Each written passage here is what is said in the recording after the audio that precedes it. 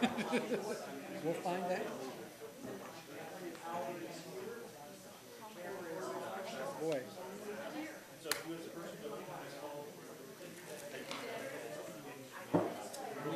Do we want up or down on the mics? Okay, everybody, let's get started.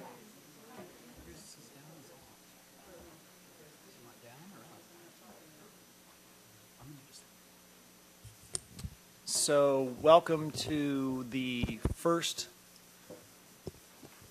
budget year 2015 City of Issaquah budget meeting.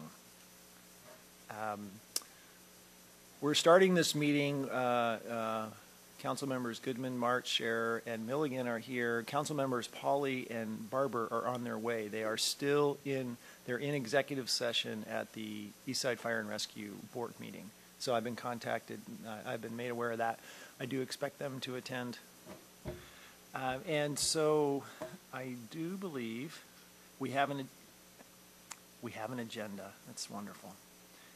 And really, we've scheduled a good chunk of time tonight, and I don't think we're just going to get right into it, but really it's all about the general fund. We're going to start with a big picture overview. I'm getting some nods here. And so who's going to start, Bob? Okay, so let me just say before we get started, we're starting off great, right? We've got a process. I know you guys have been working on this for a while. And really now, it becomes a real collaborative effort. I know that this council is very familiar with our what we've done in the last few years. They're very familiar with our policies, financial policies, and you'll probably hear me mention our financial policies more than once. I asked for forgiveness ahead of time, but really, I believe it's a key part of this being a real successful effort and doing it in an efficient way, that we keep our, those are our guiding documents. And I know that between, what the work plan priorities were for for staff going into this, including our own goals and including those financial policies. Those are the key guidelines that the administration had in putting together, this prepared budget. So, that's the basis that we all share. And I think I'll be looking in listening and also talking in my own self, trying to keep that in mind and as a way and as a tool to kind of keep us on track and keep us focused on the right kinds of issues and making sure that we're policy based. So I just wanted to say that, and thanks. I've scanned through the document. It looks really good. It really does, and I can't wait till our future online systems where these are not just static pie charts on, but we can interact with the data and look at different graphs and charts. I know that's in the future, but the presentation is really got a good start. I'm looking forward to through tonight and everything that we have already scheduled. I think a total of 4 and a 5th if needed budget meeting. Yes, it's. Yeah, we've got 3 that are definitely we're going to be getting down and dirty, and a 4th if needed, or we'll probably need the 4th. It's a complex, and I know this council likes to get things right. Anyway, so that's it. Just want to say those few words. Thanks for being here. Diane, over to you. Okay. Well, just kind of start off, we're starting really big picture. I think one of the things, having been in this business a while, it's really interesting because each year it becomes more and more difficult to develop a budget because our resources are either declining or becoming more and more restrictive. And so when we're building our budgets, we need to look at different funding and sources coming together in order to accomplish perhaps one particular project. Additionally, as you'll see in our presentation, we're proposing some new revenue options to help fund some increases that were outside of the city's control, but also as a way of continuing to maintain our level of service. About this time every year you begin to see newspaper articles about other cities nationwide and even in the Northwest. And what I have been seeing is that some of what you'll see tonight, what I want to share with you is some of the challenges that we have both in this budget and long term, and we're not unique. I was sharing with Bob, I was looking at one newspaper article where they were adding some jobs, and I'm like, wow, how are they adding jobs? That was the headline.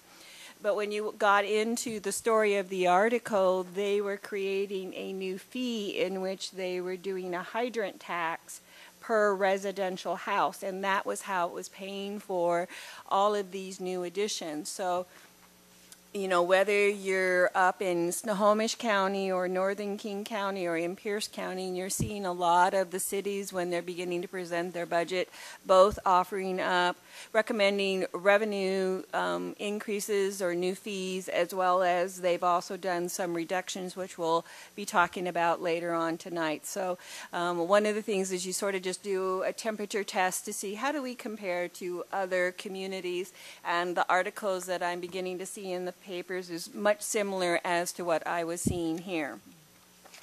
So starting out with the first slide is, you know, the city of Issaquah, we're a business, and we're a big business. Once we get going.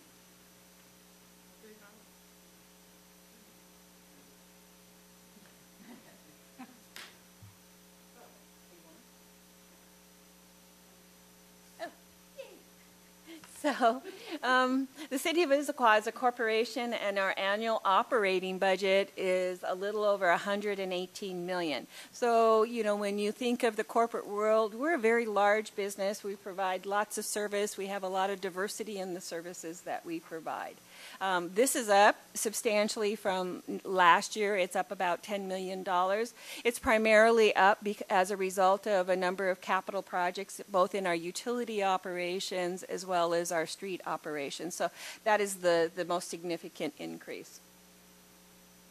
When you look at our overall $118 million, you can see that the majority is spent in two major areas. The first area is our general fund, which accounts for around 33%, and the remaining portion is our utility. We have about 24% in our utility capital projects and utility operations, and then we have about 20% in our streets. So as you can see, the three primary operations we do is our utilities, our streets, and then our general fund. Looking at it a different way, and this is the first time we've done something like this, is we try to look at how we functionally spend our money. And when you look at this slide, you can see that of the entire $118 million, 14% is related to public safety, 21% is related to transportation, utilities at 22%, and then Parks and Recreation would be our largest, the next largest at 13%. So you can, it's a different way of looking at from a fund structure versus an operational. So like transportation, when you look at that, we actually have money related street operations, some money in our capital improvement fund, some money in our 355 fund, we have some money in our ITS. So what we try to do is to say, okay, this is a different picture for you to understand how we spend our money. And as you can see, you know, and then our utilities includes both our capital operations and our operating. So that includes both. So it's just a different way of seeing how we spend money. So when we developed our budget strategy, these were some of the philosophies or the approach that we were taking. We wanted to continue to maintain our sound financial management practices, and that goes to Councilmember Winterstein's comments about our financial policies and ensuring that we were adhering to those policies that the council adopted in 2013. We also wanted to look and review and address our major cost drivers. Several years ago, in particular, it was our health care. It was going up anywhere between 6 to 8%. You know, we're pleased to announce this year that we have a 0% increase in our health care. So that was a major primary cost driver that by going self-insured, we were able to get a little more control on those costs. We want to develop a long-term vision and to direct the city's activities and resources to what the community wants. And in that light, we are in the process of developing a community survey that we will be sending out to the community to get their input on a variety of topics. And then we'll be coming back to you once the survey is complete to give you the results, to give you an idea of how the community was responding. We looked at different revenue options, looked at which of those seemed to be the most palatable or those that would work the best. And then we wanted to maintain services that create a vital and livable community. You'll see that we were able to continue to fund our services at their current level, and we did not have to do any major reduction as far as level of service in the programs that we provide to the community. And then we want to continue to implement best practices. We've shared with the council over time that we've been training our organization in the philosophy of a high-performance organization, as well as lean processes that deals with efficiencies and finding ways to improve our processes, deliver services in a more efficient manner. And then we want to develop those metrics as we develop those practices to compare them against what our measures are to ensure that we're achieving those goals, or if not, what things can we do to make a correction to that so we can stay on course. The budget summary for 2015, it's balanced, with revenues and expenditures. I think the most important thing is we had a lot of conversation last year about some of our operating funds. So our operating funds are not reliant upon any previous year's beginning cash balance. There is some small exceptions. There was a project. The Historical Society had funded a feasibility study this year. They were not able to complete it, so we took both the dollar and the programs and moved them forward to 2015 to accomplish that. You'll see we're using a lot of our cash balance to complete a lot of capital projects. This is probably one of the largest capital projects years I have seen. Looking back in the history of City of Issaquah, we have a very aggressive program that we want to accomplish next year. And then in many cases, we'll be having some conversation. We have included some carryover of projects when we have known what those projects are. There's two philosophies. If it's known and we have enough information, we'll go ahead and rebudget it. Otherwise, sometimes when we get into March or April of 2015, we'll come forward to the council with an amendment. So where it was known or we thought we had reliable information, we went ahead and budgeted those projects that were carryovers. The revenue adjustments and enhancements are in three funds: the general fund, the sustainability fund, and the sewer, and we'll be talking about those throughout the 3 days that we're doing the workshops. And it includes some strategic reductions and enhancements. We did an aquatics reorganization, which is a division of the Parks and Rec program. And then we also did a small reorg in the parks facility, and then we increased human services funding over previous years.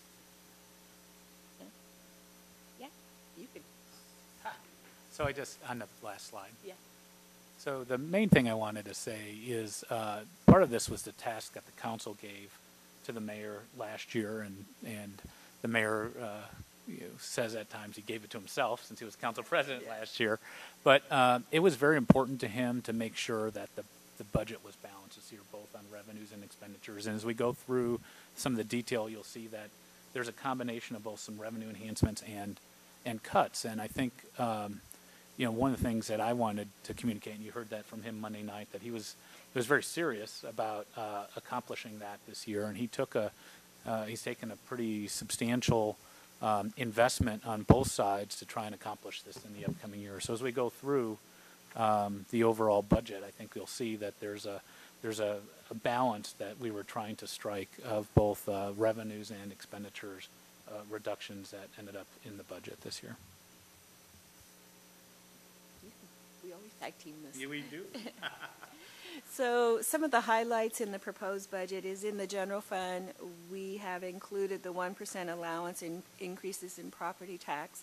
This amounts to $75,000. As the mayor indicated in his presentation, it's around $4.19 increase annually for a house that it's assessed at around $420,000.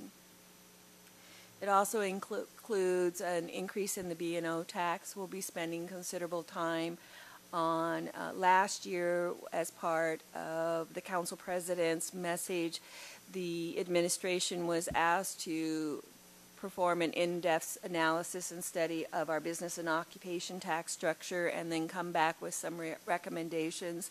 An ad hoc committee was formed, and Bob will be sharing with you the results of that, the work that the committee did, as well as some work done at the administrative level. Currently, we have a surcharge. It's an eGov surcharge, and it is a pass-through to eGov Alliance. We're proposing establishing a technology fee, and there'll be some conversation about that also tonight and explaining it. It was part of your agenda packet this last Monday night, and I think it got referred to committee. No, it got referred to here. Yes. So got referred to here, and then there's a recommendation to establish a non-city resident park and recreation fee to help cover some of the costs of the programs that we currently provide funding from either property tax or sales tax. As I indicated earlier, in sustainability, also in your packet from Monday night, there is a recommendation to increase the contract fee with our solid waste services so that we can continue to provide funding for our Office of Sustainability and the valuable programs that they provide. We'll be talking about that program next Tuesday night. In the Stormwater Fund, the operation part, it's pretty much status quo. There really isn't any significant changes from this current year. The last rate increase was in 2008 for the stormwater. We continue to fund our capital projects with existing rate revenue, and the fund currently has no debt outstanding, which is very nice. For the sewer utility, the last rate increase for the city portion, because the sewer bill is broken out to a city portion, which is the smaller portion of the overall revenue, and then the larger portion is a pass-through fee for Metro for the collection and transmission of the sewer. Metro is having a rate increase of 4.5% for single-family residential sewer rates and a 3.9% for multifamily. And I believe that was also included in your agenda packet for Monday night. And then again, the capital projects are funded through the rate revenue structure versus the existence of any outstanding debt. For the water utility, the last rate increase was in 2011. Capital projects there are also funded with rate revenue. And we have one outstanding bond currently in that fund, and it was issued in 2001, and it should be paid off in 2021. It's around $600,000 a year. Some additional changes is in staffing. We have a court security officer. We are recommending that position convert from a part-time, non-regular position to a regular part-time position with benefits. The municipal court, in working with them, has had a difficult time recruiting for this position, and in comments with the people that we've been interviewing, they've said if it comes with some benefits, then they have a greater probability of finding a suitable candidate for that position. This particular change does not require any additional increase. They had sufficient resources within their operating budget to absorb this change, but it's when we change from a part-time position to a regular budgeted position, then that's a long-term commitment. So that's the distinguishment of a part-time non-regular and a regular part-time. So we're also recommending a position, a limited duration period, That would be a senior accountant project position to assist with the implementation of the ERP system. We imagine that should take about 2 years to do the full implementation, and that person would be both doing some backing up in the departments in the finance department as well as working on the overall implementation. In the administrative assistant position, we have done a 1.5 reduction. We've eliminated, and that is in the general fund. We've eliminated the recreation supervisor position. We've reclassified the aquatics coordinator to a recreation coordinator. And the rest of that sentence, it doesn't belong. So, and then we eliminated the city arborist horticulturist position. We also eliminated one recreation leader position, and we added 2 recreational aid positions. So overall in our aquatics division, we have overall 1 FTE budget reduction there. And then we have a very small increase in environmental science assistant. We're going to increase that position an additional 0.15 to a 0.75. That's in the storm utility. We have a lot of requirements in that fund as a result of the NPDES. Council goals. So for the council goals, we were able to fund the requests that came through when we did our retreat. So under Safe Drug-Free Community, in the general fund, we have appropriations of $70,000. We have $40,000 for police overtime, $10,000 for parks overtime, and $20,000 for outreach. Affordable workforce housing, there was no funding needed at this particular time. We wanted to get a report card first to see what direction the council wanted to go, and once we get that general information, then we can develop a further, refine the plan and figure out where we want to go. The Central Issaquah Anchor Project, in the adoption of the council goal, it was between $0 to $10,000. That $10,000 was potentially for a real estate consultant to provide some assistance. But until we really knew what the scoping of the project was and the real need, we did not fund it at this time until we knew where we were going with that particular project. Enhance Old Town Vitality. The funding for that is in the Capital Improvement Special Project Fund. We have appropriations of $20,000 for the Shell gas station project that would be managed by DIA. And then we have $75,000 for the start of the mobility master plan. The $75,000 is the easy part. Once we get through the developing the study, the further work is around $500,000 that we would be looking to fund in 2016. And then the council recently did a review of our existing 2013 and 14 goals that we're still working on. And the only one that really required any additional appropriation was $35,000 for a marketing package for the city of Issaquah. And that's in the Capital Improvement Fund. Can I just say one thing about that right here? That over the course of the year, we're always using a different label for this, and I think what we just approved, it was specifically to perform a sector analysis. No. Ooh, look, I got a no and a yes. Well, I think currently in 2014 we have funding for a sector analysis. Mm-hmm, mm-hmm. But this is for 2015 to develop. So this is not that sector No. analysis thing that we just funded? It is Okay. a different project. Yeah.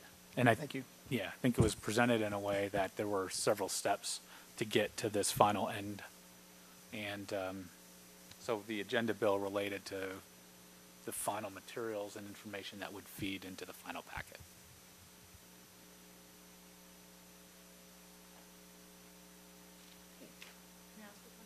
Absolutely. And admitting I'm the new kid on the block. So in the 2015 goals, when the Enhance Old Town Vitality, when the goal was made, it did not have a specific project. and now it has funding and a project. Is the project already decided, and how does that part come together? I'll take that one. Actually, it was presented to Services and Safety last week. Yeah. So, and so it's included in the area under the nonprofit funding, but the justification is this particular council goal. So they do have a specific project, and we do have a packet on that. It's in the Services and Safety packet from last week. You can see that. And that was the council review. Of Yes, we looked at that. Yeah. Yeah. Thank you very much, Paul.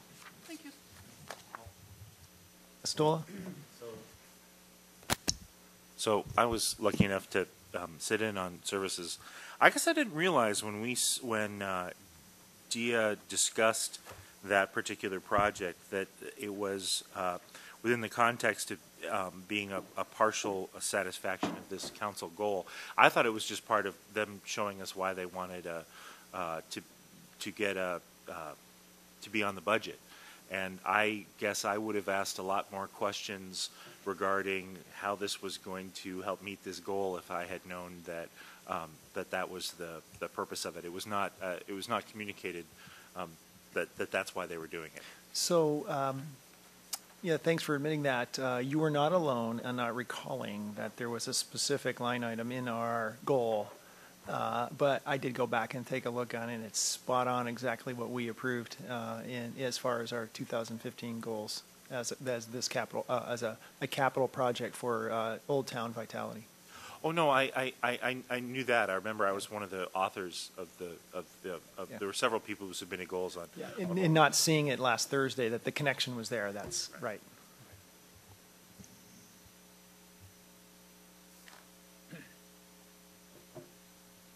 So this is riveting so far. Please continue. Was that question satisfactorily answered? Yes. Okay. Okay, well, moving on. We're just flipping. So let's dig right into it. In the general fund, here is the proposed 2015 revenue sources for the general fund, and then we've also provided you with some historical comparison. For 2015, property taxes in particular are a little over $7.7 million. It says it's a 5% increase. What it is it's a 1% increase over last year, but we received about $150,000 in new construction dollars this year. So a lot of the projects, particularly the ones up in the Highlands, they were finished up in late 2013, and they missed the cutoff for the property tax rolls. So all of those projects came on in 2014, and then we'll collect the taxes for those in 2015. So, at the county level, what they do is any project that is not substantially completed by July 31st is not included in their property tax assessment rolls. So we work with them trying to get, them to review and inspect any of our buildings that we think that are far enough along so that we can get as much into the tax rolls.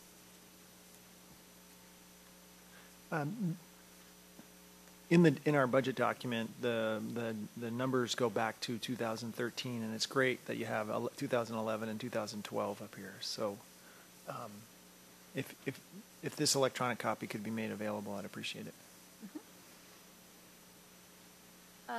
Sales tax, as you will see, is pretty flat, and that begins our first challenge when we were developing the budget, in that we normally have seen some substantial increases in our sales tax, and we're just simply not seeing them at this point in time through 2014. So we are only increasing them slightly over what we had anticipated for 2014.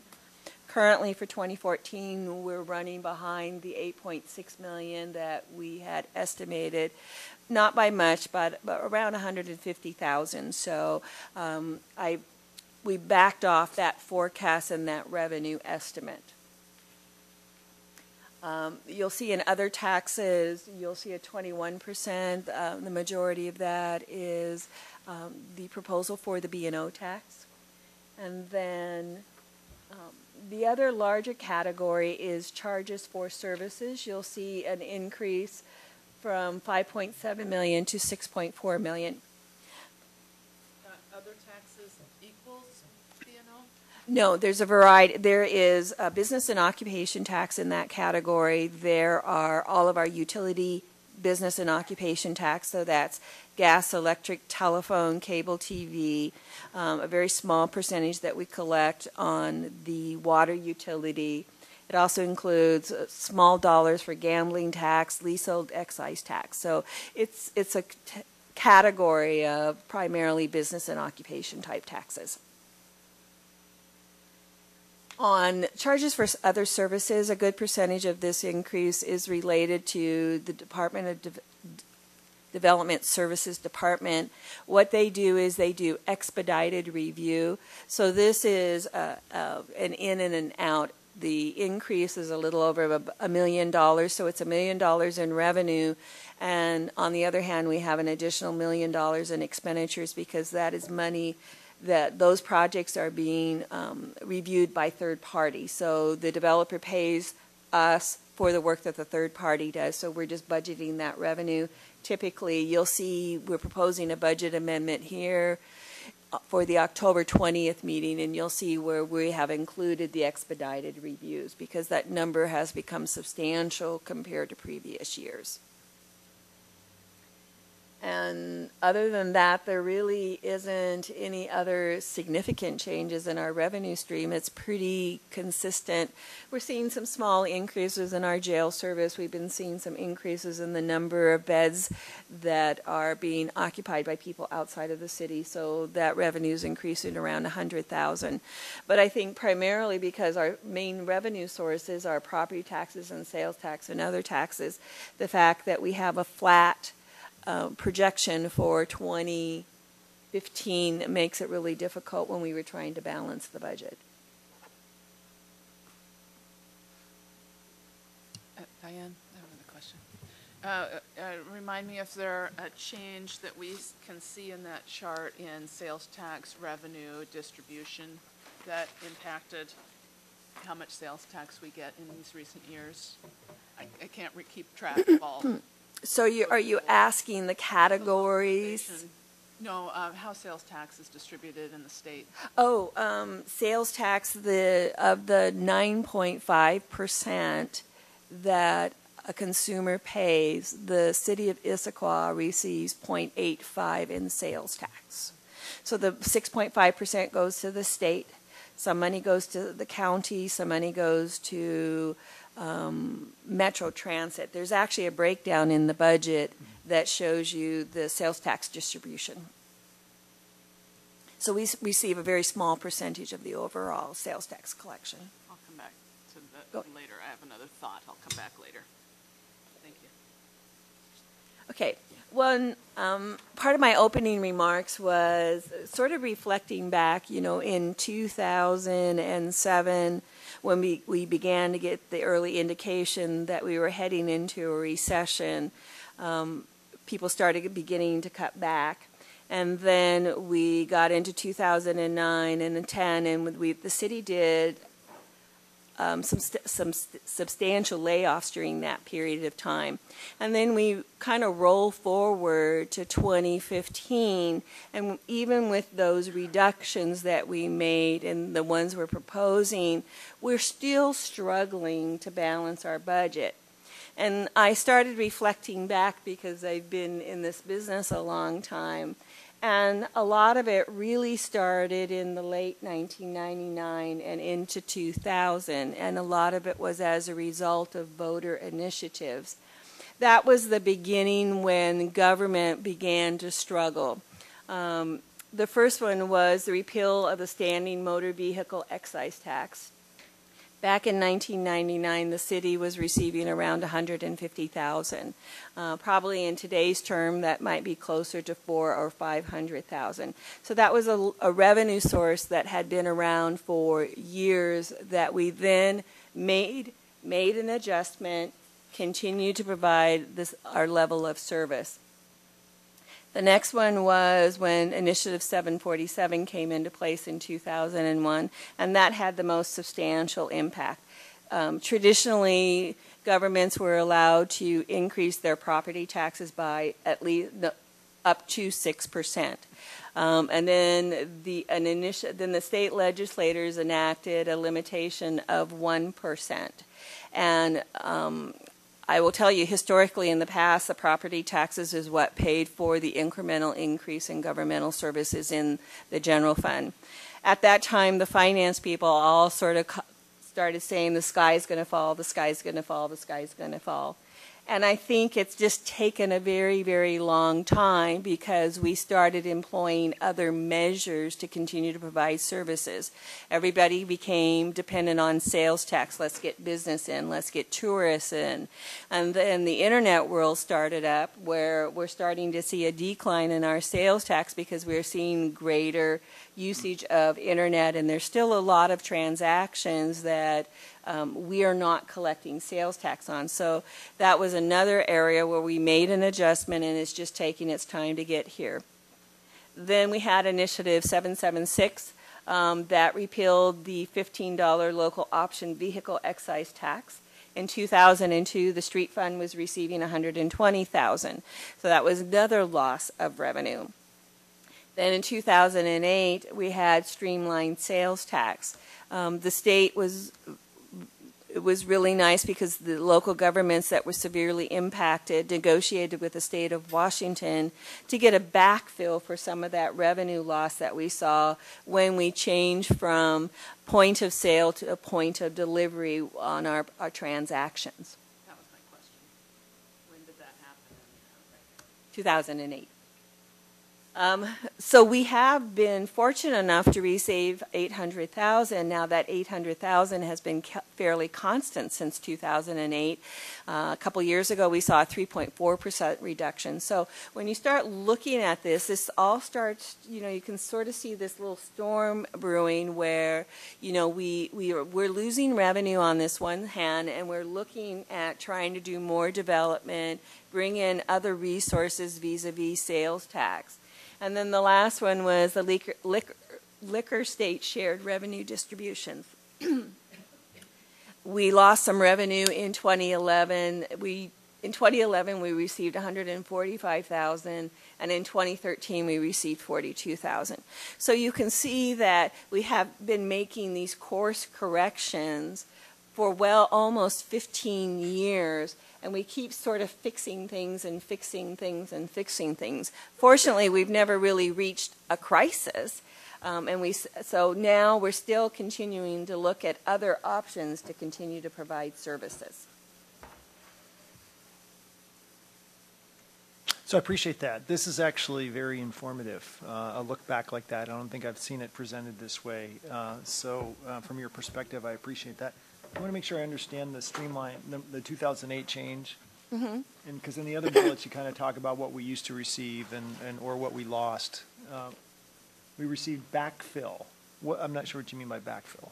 Well, we had a lot of businesses that might be a manufacturing business, for instance, and when they shipped outside of the city of Issaquah, the transaction was to the benefit of the city of Issaquah. When they started shipping to a third-party location in another state or in another city, that sales tax went to that jurisdiction. And it happened a lot. It happens primarily in wholesale, in manufacturing. It'll happen in some, like furnitures. Like the best example is Macy's with a delivery truck. So Tukwila was a city hit particularly hard because they used to collect the sales tax at the Macy's Distribution center.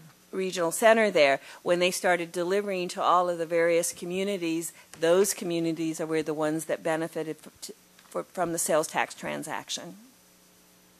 So what we did was back in 2008, we started doing analysis, and all the cities worked with the Department of Revenue. We identified all the businesses we could at the time that we were beginning to see the changes. The state of Washington gave us databases, and then we had to analyze it and say, yes, that looks right, no, that looks wrong, and then that sort of became the foundation going forward. And so give me the basis for the $800,000 you show up there. The 800, I was not here and I couldn't find the data, but I can speak based upon other cities. So the 800,000 was what was presumed at that time to be the estimated loss for the city of Issaquah, based on the change of how consumer transactions were made. In that 1 year in 2008? Yes. Okay, so, okay, thank you. So it has not increased. And as you know, I think we have shared with you in particular with the 2015 legislative session coming up at the state level with some of the mandates that they have with the McCleary decision. This is really potentially in jeopardy. We have been working with Doug Levy we've had some conversations with the governor stressing the importance of maintaining this funding source for us into the future. We've had some other meetings with our state legislators to explain to him that it funds a lot of our essential services. So we've been working really hard in anticipation of the 2015 legislative session to demonstrate that we really need to continue this source of funding. Thank you.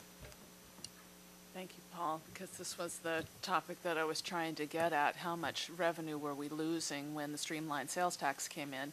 And if I understand correctly, Diane, we haven't virtually lost any because the state has made up for it on an annual basis based on metrics in 2008? It's the transactions that occurred in 2008. So if you have a business that has grown or anything like that, we have not received any growth factor on that. But that would have been the estimate for what we believed we lost. And every year we get that. We get that. And so that amount, that 800,000, is at the mercy of the state of Washington budget process. Correct. Okie dokie. Thank you.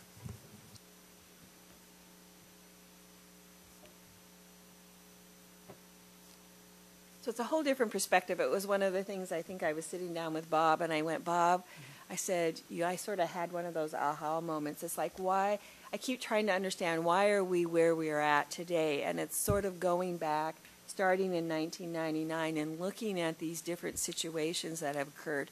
And one of the other things, particularly during this period of time, that would probably take a considerable amount of time in amongst all those, particularly beginning in the mid-1990s, is when 601 came in, and also that's when the state began imposing what they call unfunded mandates. So when you add a loss of revenue and on top of that, they have given us mandates that we have to do that without the associated revenue. So that was part of that other piece of the balance of some of the challenges of why we're here today with some of the recommendations.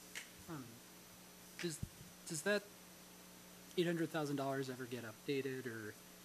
No. It's just a line item allocation in the budget, which is what makes us concerned that at any time the state could simply just eliminate it. So, as the finance director said, we've heard that part of the potential solution for McCleary is going to be what types of local revenues the state provides for revenue sharing, and that's one big one.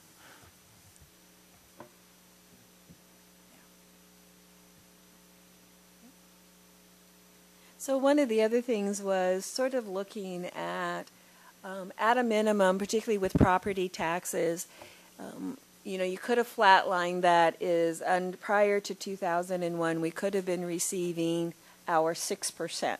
But at a minimum, when we look at overall growth in the expenditures for the general fund, they typically follow the line of the increase of the consumer price index. So I was also trying to say, at a minimum, maybe we shouldn't have collected the 6%. But there's also the position that it also probably should maybe be tied to the CPI or some other index because our costs go up in relationship to the consumer price index. So what you can see is from 2002 in the gold line is the consumer price index. And the green line is our property taxes, and in many cases you can see that period of time where the council chose not to impose the 1%. So it starts out, you can see how the delta could have funded a lot of different programs over the period of time. So we were just sort of curious to see how the CPI index compared to what we were claiming as far as the 1%. With that, I'll turn it over to Bob for a while. Thank you. So as part of the budget process last year, there was a lot of discussion and presentation from the Economic Development Director about the B&O tax. And so one of the items that the council discussed at that time was looking at, jointly with the administration on the B&O tax. There's been no changes in the B&O tax since it was initially adopted in 2004. And so we worked together, the finance director and I, Keith Niven, along with Councilmember Barber and Pauly, on a review of the B&O tax. And so we've identified 4 kind of objectives of this review. One was to ensure the long-term financial sustainability of the city's revenues. 2 is looking at opportunities to invest in infrastructure and deferred maintenance in the cities. And as these we'll kind of go through and explain a little bit more on these things. 3rd was looking at opportunities to reduce red tape and the filing requirements that businesses have with the city. And then lastly, to continue to meet operational objectives, primarily services of the city. So this is and we talked quite a bit about this, review of the property tax from essentially 2004 to 2014. Most of that increase, since as Diane talked about, the 1% revenue cap was a result of growth that occurred in the city. So most of that revenue adjustment there, from that 4.2 or 4.3 million up to what you see in 2010 up to 7 million, really reflects new growth that occurred in the city.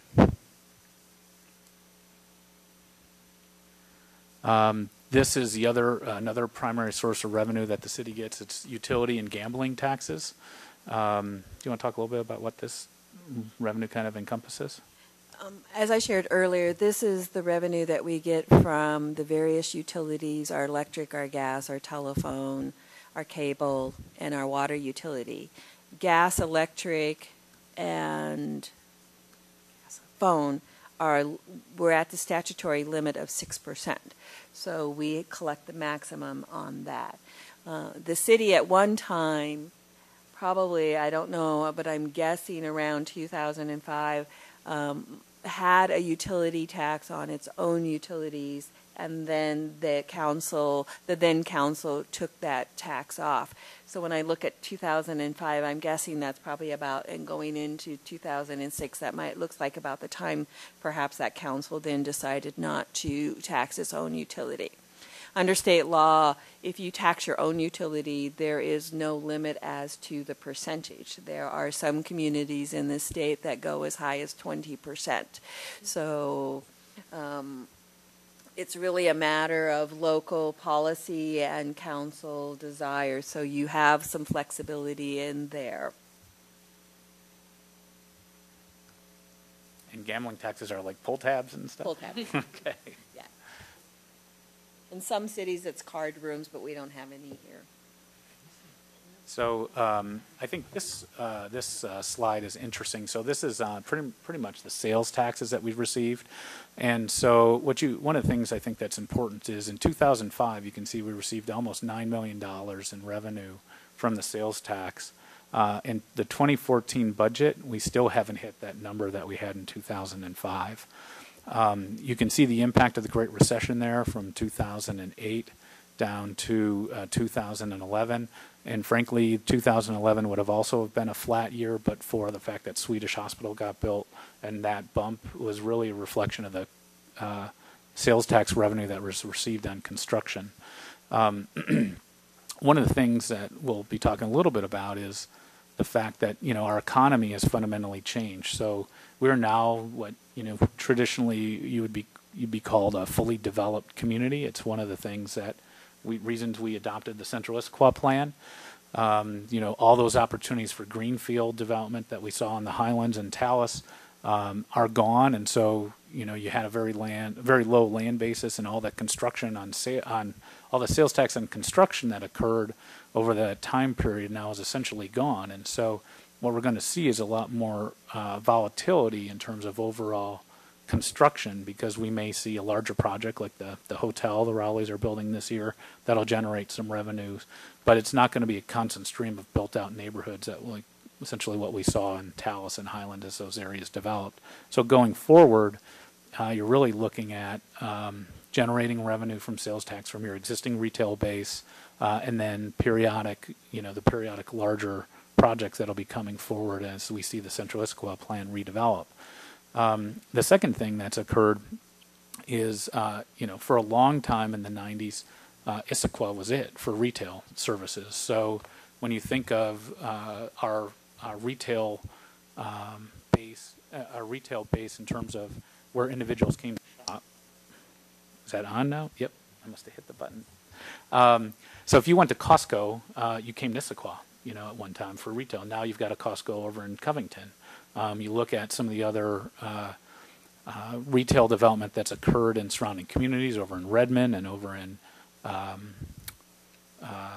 Covington, and a lot of those individuals came to Issaquah to shop during that time, and so we've essentially lost those sales within our community as a result of the development of those other areas. And then you can see the B&O tax, which was implemented in 2004, and we have seen some steady growth in the B&O tax during that time frame. And we are proposing an adjustment in the B&O tax this year, and we'll go through a little bit more information on that in some later slides. Did you have a comment? Well, I was just going to add, for 2014, we are close to our projection. We're running about maybe $50,000 behind same period of time compared to last year. So we're not seeing growth like we would have anticipated. And then the other revenues is just kind of a mix of... It's primarily your charges for services, whether it's in our jail operation or in DSD, our municipal court.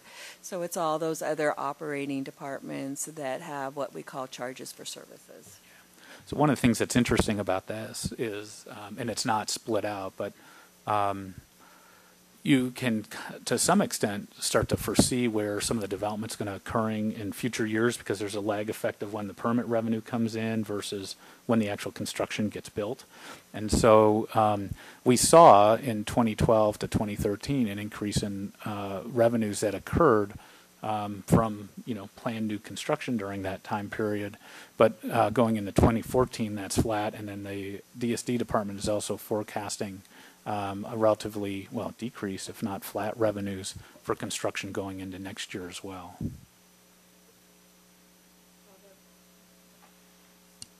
On the sales tax, do we know what proportion of the sales and use tax is this construction tax, and how much of it is retail?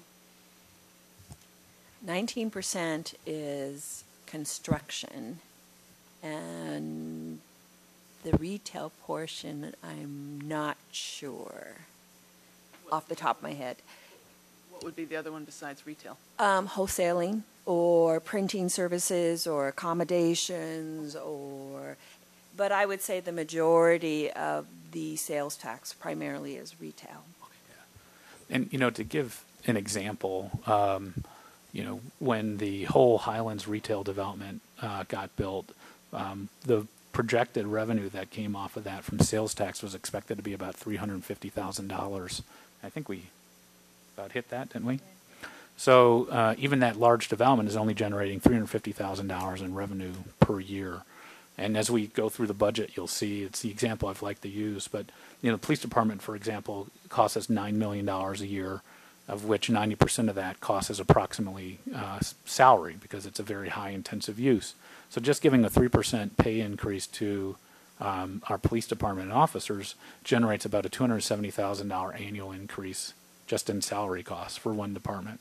So if you start to spread that to a couple other departments, you'll see that you're going to need a new Highlands development every year just to be able to keep up with that base, and that's not going to happen. That's not the likelihood of that isn't going to happen. We just don't have the land to do that anymore. So. I was going to say, normally in our quarterly report, we provide a graph that shows a breakdown of the sales tax distribution. So that's, if you want more information, we can. The other piece of that is, I think is just the circulation effect. So even though we added, that additional retail up there, it's hard to tell, pinpoint exactly, but you look at, we added some of the stores that end up going there, we have competing stores within the city. So I'm sure some of that isn't necessarily new wealth or new sales generated. Some of it's just going to be a redistribution of sales within the community itself. Can we go back to the previous slide just for a second? So we revamped, you said fees for services. So we revamped our development, our DSD fees substantially in the last budget cycle. Would that 2014 number sort of have cratered had we not done that? Cratered, dropped off. It did already. The 2014, this is the budget, and when I did our estimate, we actually reduced our development by about $500,000 for 2014. So while we did that fee increase, we just didn't see the development, and it didn't occur the way we had anticipated. All right, thank you. So this is a graph of the amount of number of B&O taxpayer accounts that we have, and then essentially what they pay every year.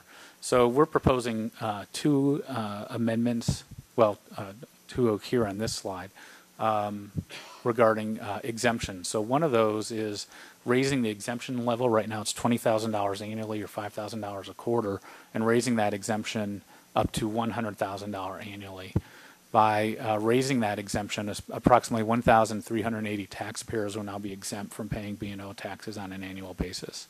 What that reflects is those individual businesses that essentially pay $100 or less per year in B&O taxes to the city. They would now be exempt. They have to file on an annual basis, and they'll still have to file on an annual basis because we got to verify for audit purposes that they don't meet the income threshold. It's just an informational return. Right. But, at least a lot of times we found that some of the individuals were paying more on the penalty for failing to file on time than what their actual tax was. So it didn't make a lot of sense to continue to do that. So we have approximately 4,500 active B&O tax accounts in the city. And we set up the categories in a way because we have to be cognizant of privacy rules within the state of how those various corporations are paying B&O taxes to the city. They're split into 6 categories in terms of classification. We have 39 manufacturers that are paying the B&O tax, 447 wholesalers, 1,078 retailers, 8 printing and publishers, 174 retail services, and then professional services and other is 928. So manufacturing, for example, would be the Dairy Gold or the lakeside paving, for example, would be manufacturers that would be falling under that classification. Wholesaling may include some car dealers, would include Costco, Wholesale Club, other wholesale types of activities, retailers. Obviously, you have some small retail businesses that may be represented like on Front Street or Gilman Village, up to the big boxes that you see there at Home Depot and Fred Meyer. Small printers, we don't have very many of those. The retail services may include, that might be like just a landscaping business. And then professional services and others are those consulting businesses, legal businesses, medical type, or medical consulting, maybe some businesses along those lines. So when you look at just for the numbers, if you see that we have accounts by tax bracket, you'll see 2,603 And then below that, you'll see 2,674. The difference is you could have a business reporting in multiple categories. And so that the count down below is the reporting categories, and the middle section is the filing, the number of filings. And I think for those members that have been on council, the categories, the reporting, the business classifications are a standard set of classifications that all the B&O tax cities agreed to many years ago. In our code, I think we have a section called 5.04 in our IMC, and it's called the Model B&O Tax Ordinance, because it is the standardization. Because what businesses wanted several years ago was cities do it all the same. You know, don't be creating different classifications, so that if you're like a Fred Meyer or something and you're doing business in multiple communities, standardize the classification so that there is consistency, and it makes it easier for the business to do the filing. So we have all committed to those classifications. Any questions on that chart? You talked about the threshold. Good. Okay.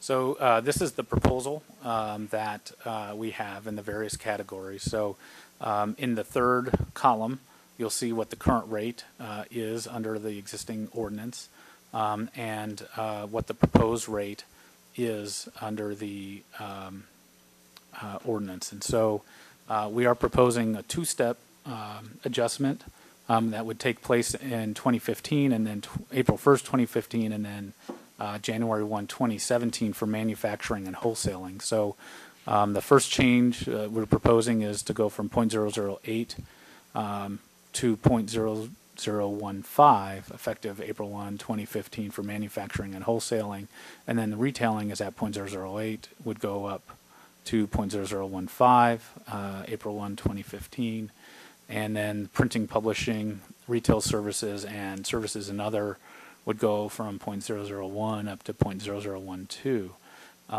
The fifth column is a reflection of the current revenue that we receive from those various categories, and the 2015 column reflects what the new revenues we would anticipate coming in, just assuming a straight line appreciation. So obviously it's going to be not exactly that amount, because businesses have variances in the amount of revenues they have on an annualized basis, but taking a straight line, account, that's what we would anticipate.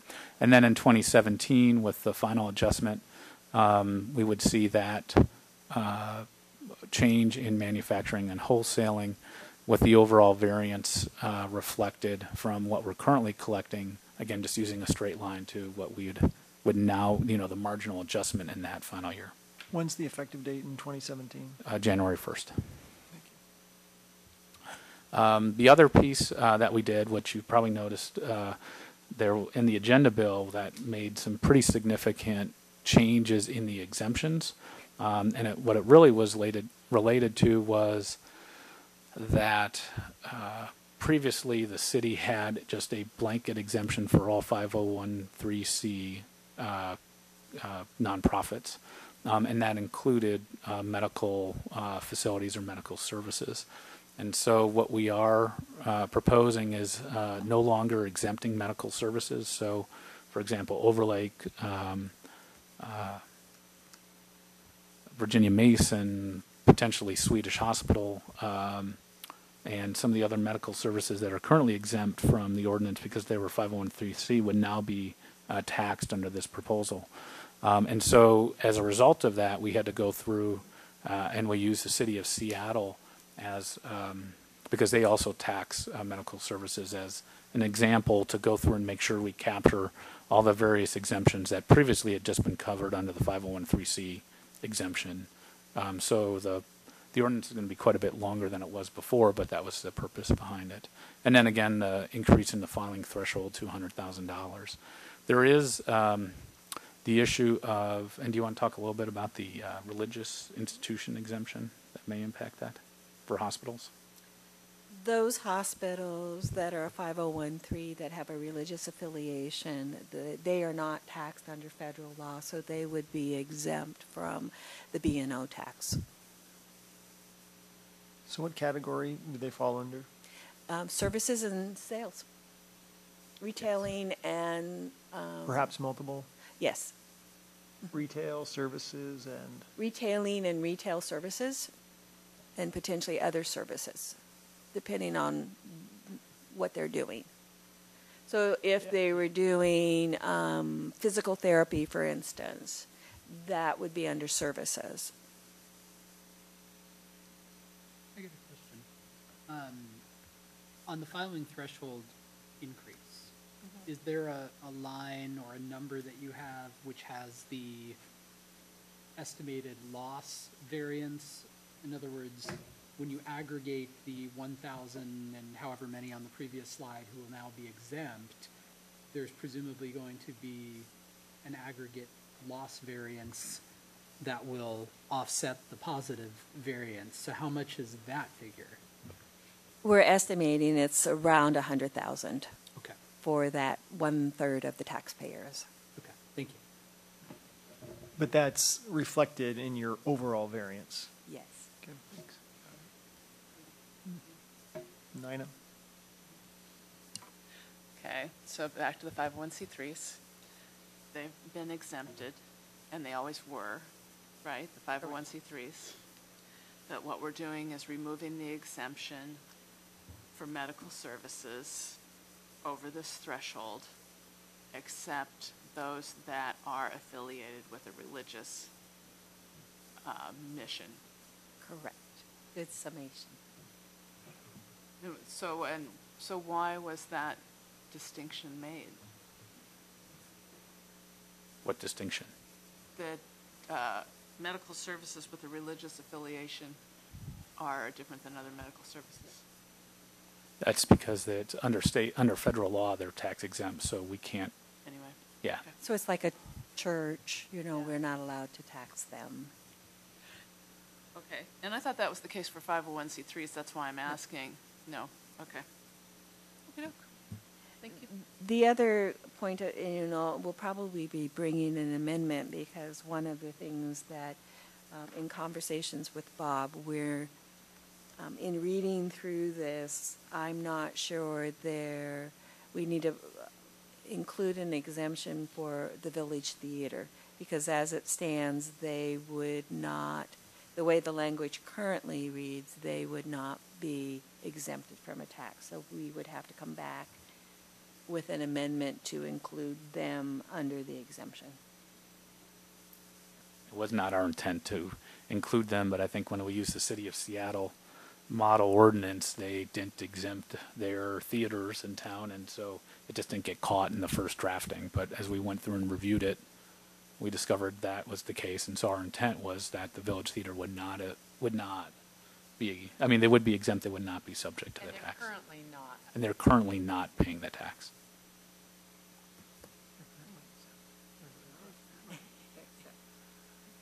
Okay, next page. So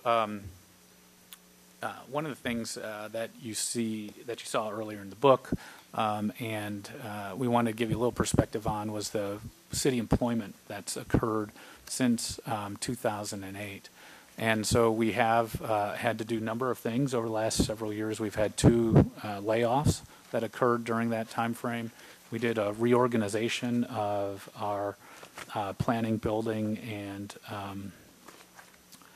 building departments into a new development services division. And then we also, during that same time, knew that we had to change given, one, that we were moving to a redevelopment model instead of a greenfield development model, and 2, meeting the services that our residents are expecting. So, when it comes to communication, social media, all of those types of services, we still had a need and desire to be able to communicate to our residents in that fashion.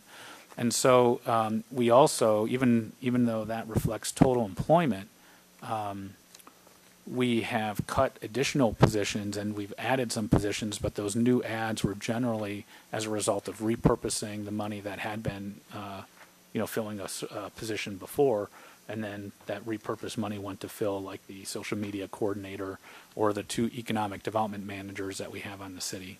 One of the things as well was that we used to have an MDRT, and that was fully funded by development costs. So Port Blakely and Tallis essentially paid for all those expenses.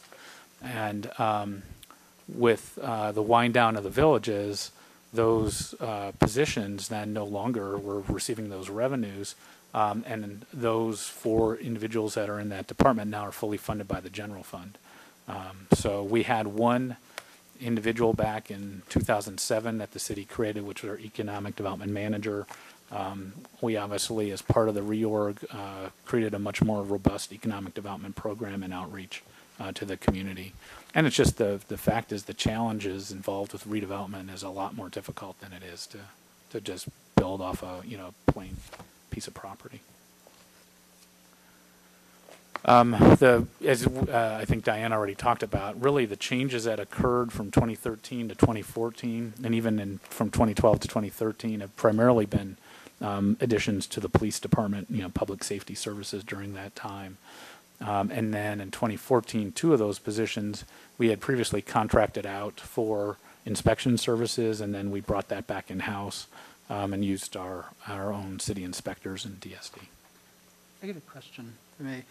There's a table in the budget at page 4-12 that I had a question about, so I might as well ask it because it's tied into this. How is number of payroll employees different than city employment? Because that table shows what I consider a pretty significant jump between 2012 and 2013 in quote-unquote number of payroll employees, and then I look at this chart that just says city employment, and the numbers are a lot lower. So there, what's reflected in that is this is a consolidated number, and so these are, so you may have a part-time non-regular that, like a lifeguard that works 8 hours a week, and you take that on an annualized basis. So they would be considered a payroll employee, but you have to take that as a percentage and roll that up into FTEs, and so what that is full-time equivalencies. And also during the summertime, our payroll can go up to an additional 200 people working on a part-time basis. So summer day camp would be an example of that, for example. Okay.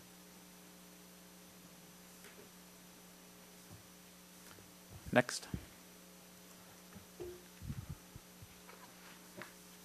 Actually, can I just comment on that? The statement that you made that most of that growth looked to be police. It actually looks to be about half police and half DSD. Right? DSD they've both grown about 3.5 FTEs. Yeah, that's what I meant. So 2 of those were the inspectors in DSD, and then there was a senior planner, and then the other ones were in the police department. So, right, 2 more officers and some associated. Exactly. Yeah, I think there were 3 over time. But Been 3 new officers since I've been here. But it may have been, again, one of the things they did was kind of reallocate based on, so they took some admin positions and they put some of that money into whether it was a record supervisor or putting it on the street for patrol. So there was some, I think, variances there. All right. Well, they call out officers and they go from 19 to 21. Yeah. So, but okay. Okay. Next. So coming back to the theme of the fact that we're pretty much fully developed, these are the remaining annexations that exist in the city's PAA. So Lake Sammamish State Park, which obviously we're in the process of doing that annexation now. The East Cougar Mountain potential annexation area, which is on my left. And then what we call the King County Island, which is essentially, there's a county roads facility that's located just directly up the hill from our road maintenance facility. That's in King County. They never annexed into the city. The Klahani area was part of our PAA. Now that is in the process of being removed from the PAA and moved into Sammamish. So we don't have, unless the county ends up changing the growth boundary, we really don't have any future potential growth in the city other than redevelopment, what's already existing there. And this is just a comparison of per capita revenue, just several cities. Do you want to talk a little bit about this one, Diane? So this was some work that we had done for a study for the state legislators. We were asked earlier this year to collaborate with a number of cities to help the state legislator understand what's been happening to us over the years. And once we pulled this data together and then did a comparison with the other cities, I was actually quite surprised to look at how we fared compared to everyone else. So this includes all of our revenue sources in the general fund as well as our special revenue funds. And you can see that in comparison to the other communities, we have seen the most dramatic decrease in our revenue stream on a per capita basis. And part of it is because of annexations and just an increase in development, but it does tell a very interesting story about how our per capita revenue has changed compared to the surrounding communities.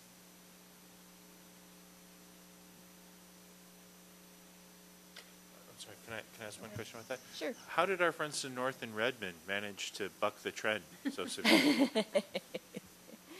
That part I don't know. I mean, individually what's happening to those other communities, I really don't know. I think, one of the things that might be interesting, so the Redmond Town Center obviously developed during that time frame, and then I'm not sure when they instituted was it before that time? Mm-hmm. Before 2004? So I'm kind of guessing. The other piece I would think would be, I'm not sure when they instituted the head tax. So that may have occurred during during that time. Yeah. They do a per employee tax in Redmond. And matter of fact, one of the things they've proposed for their budget next year is a $15 increase in the per employee head tax. I have to say this is actually one of the most interesting charts I think I've ever seen on council, because if you look at the services we provide, we go to toe with, there's lots of great communities in the state, but I mean, just to see this, it really is amazing to me, and just speaks to how efficient the city is. Now, you mentioned this includes the utility revenues. No, our special revenues, which would be like our admissions tax and our lodging tax, but it's not our utilities. It's just so our general fund plus some of our smaller operations. Okay, and so that's true then across for all of these. Yeah. We're comparing apples Yeah. to apples. Thank you. Because not all of those cities have utility operations. So that sort of leaves us on the B&O tax conversations, unless there's more questions or you. Well, the one slide that wasn't up there, and I asked Jen to come this evening, and she's going to speak a little bit about our outreach to the community that we've already begun to do. So Jen Davis is you want to grab a seat?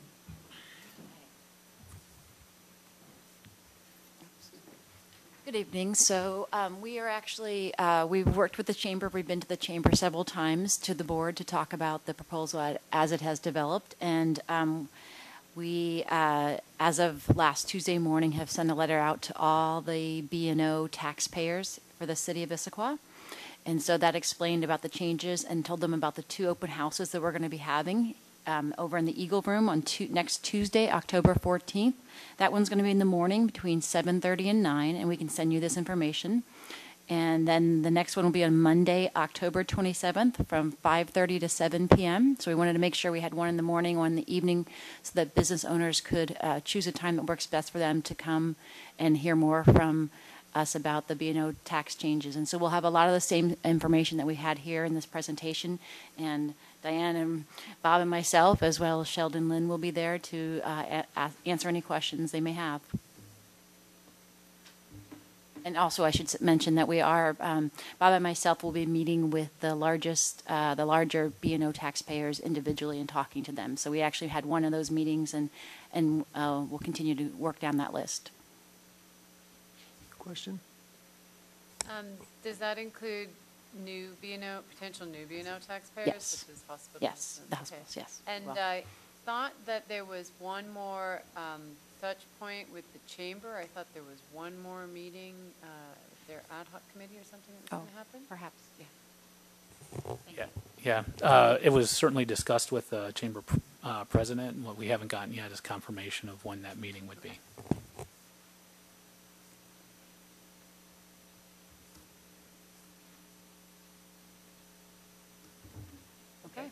That was easy. All right, I'm leaving. We're just You want to continue on, or you want to take a quick 2-minute break? 5-minute break? Yeah, let's do that. When that clock up there, when the big hand's on the 26 after, we'll start again. Thank you.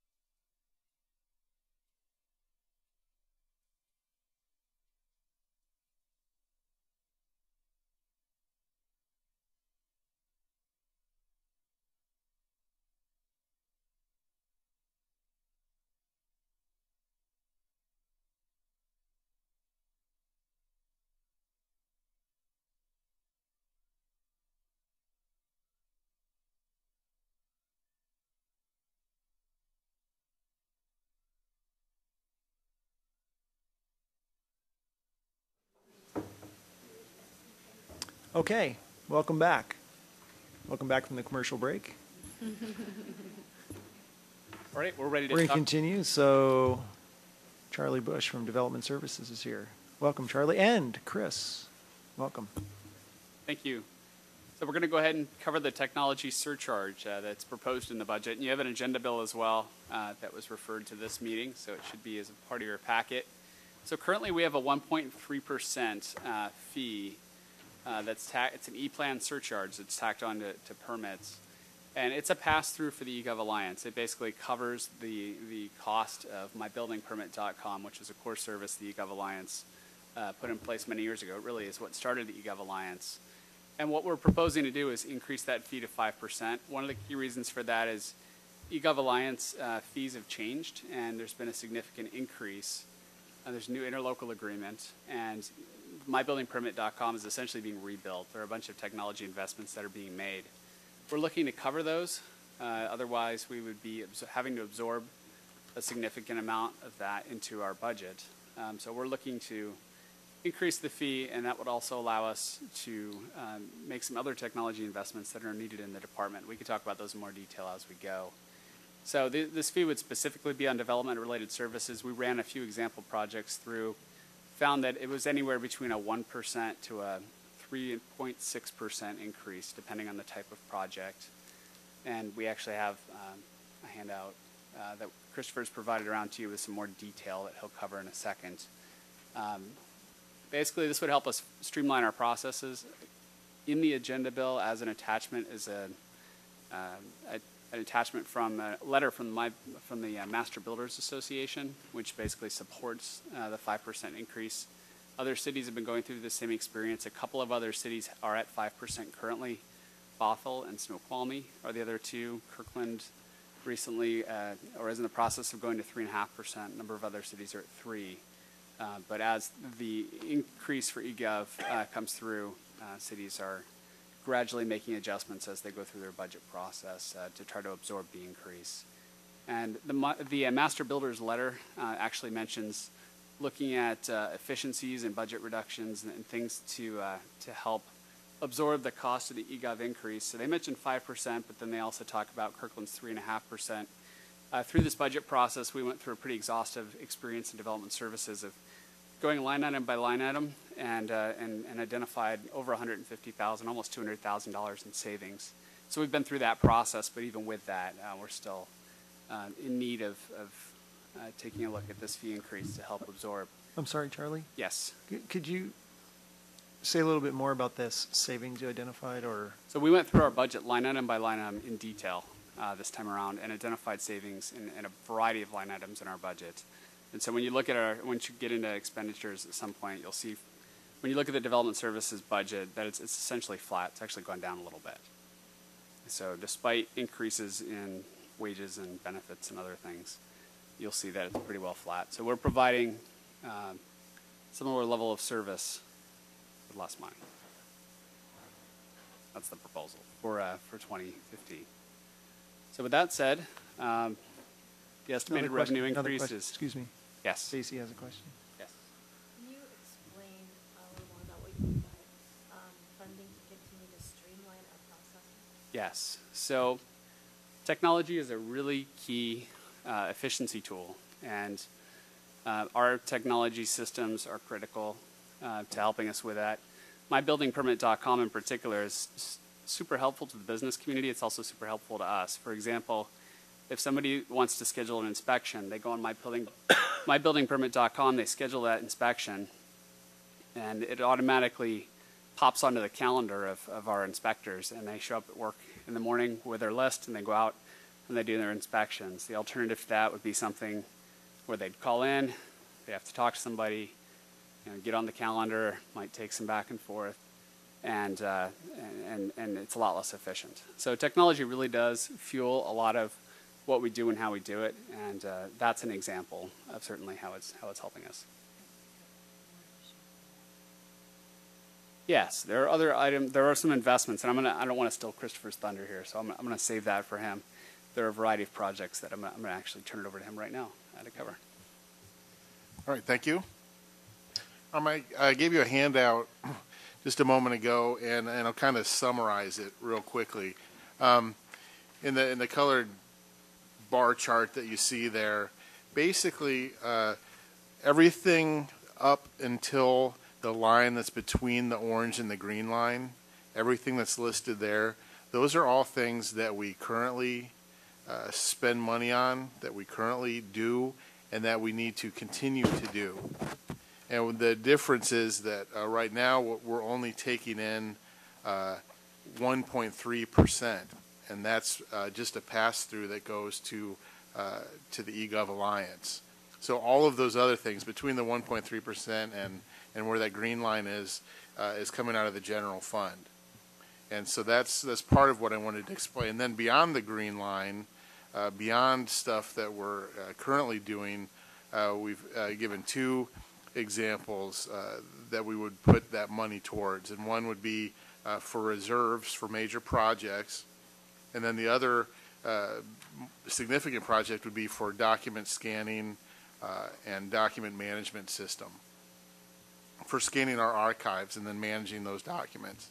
And so, and just to give you an idea of kind of the projects that fall into either of those categories, with regard to reserves, an example that I'll use is several years ago when we had been using a particular permit tracking software, Permit Plan, for many years, and we liked it, worked real well, but with pretty short notice, the company that was supporting that said, we're not going to support that anymore. And so we pretty quickly had to find a new program and pay for that and find the funding for it. And so we don't want to be in that position again, and we don't want to put you in that position again. So that's an example of what that reserve would be for. Another example would be, we're pretty early in the electronic plan review stage, and it's really been phenomenally successful and well received, not just by internally by the permit technicians and plan reviewers, but the applicants are really appreciating and seeing the benefits of it. So that's just going to continue to grow and expand. Like I said, we're in the early stages of it, and with any technology thing, as you know, the more we get into it, the deeper we get into it, the more we'll find, you know what, if we had this other program or if we had this other component, it would be even better. So, we just know that that's what's going to happen. So those are a couple examples of what could be in the reserves. With regard to the document managing and the archive scanning, it's, as it says here, the overall cost estimate that we have for that is $150,000. We know it'd be hard to get all of that at once, so we would spread it out over a few years. And as far as the necessity of that is, as far as that goes, as somebody who's dedicated his life to improving our processes and making them more efficient, I think that is just an essential piece, and we need to get going on it. The inefficiency of having archive boxes all over City Hall Northwest is just too much. So that's what those pieces mean, and where we propose to be using that 5%. And another good example that's related to what Charlie talked about is handheld, what's the...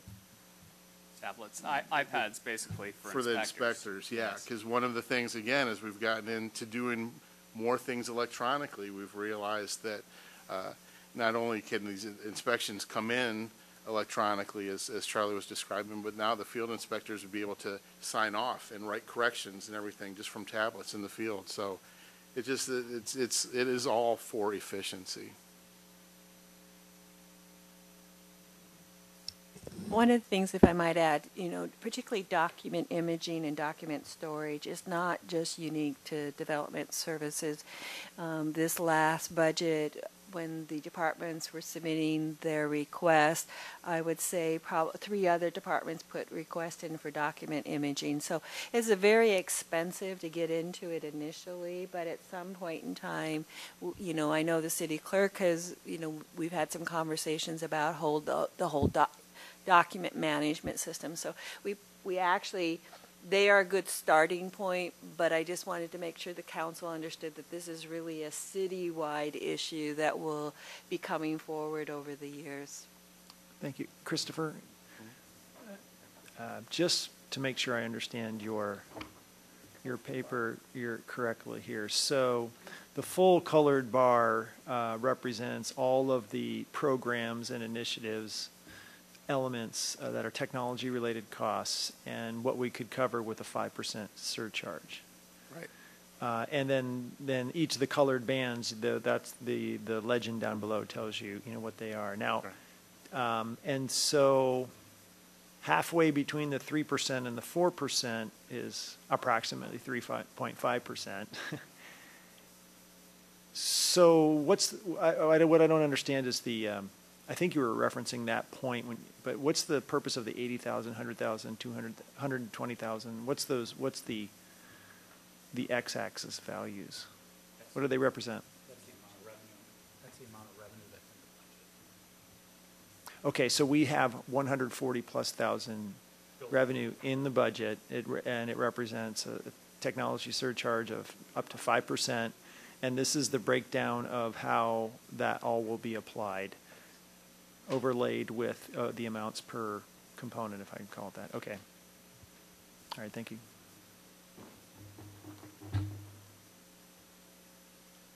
Is that it? I think the one thing I just want to say is, there's already at least one position that they are going to be down next year. And so the more that we can continue to make these investments in technology to make the department more efficient, the flatter the organization is, and unfortunately has been going as we're seeing continued development drop. So if we can continue to work towards, getting all that paper that's been, implemented and provided to us over the years, and make it optical character recognition, and make it much more searchable and efficient for our staff, that's going to help us a lot. So.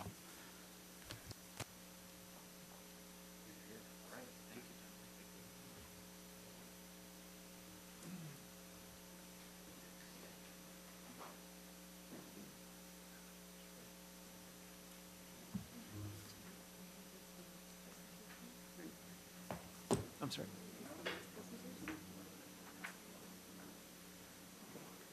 Our next topic is the Agenda Bill 6907. It's the Parks and Recreation resident, non-resident fee. And I wanted to ask if you've all had a chance to read and review it. I'm seeing a no from Nina. Okay, this proposal in front of you, this agenda bill in front of you, in an effort to increase revenues in the city, our staff researched regional recreation fees to learn more about resident, non-resident fee structures. Our staff researched Bellevue, Covington, Kirkland, Maple Valley, Mercer Island, Redmond, Renton, Sammamish, Seattle, and the Skyview Metropolitan Park District up in North Bend. And on the back of your agenda bill is the research from all those cities, as well as a really nice picture of our basketball kids. What we found is that it's the differential is usually 20% between residents and non-residents. And so that's what was presented in the mayor's budget. We would have to phase this in because we begin advertising actually for 2015 right now. We have a lot of residents who are very, very organized, and they want to sign up their children for things ahead of time. So this would be a phased approach, and we would not have all the fees implemented probably till next year at this time.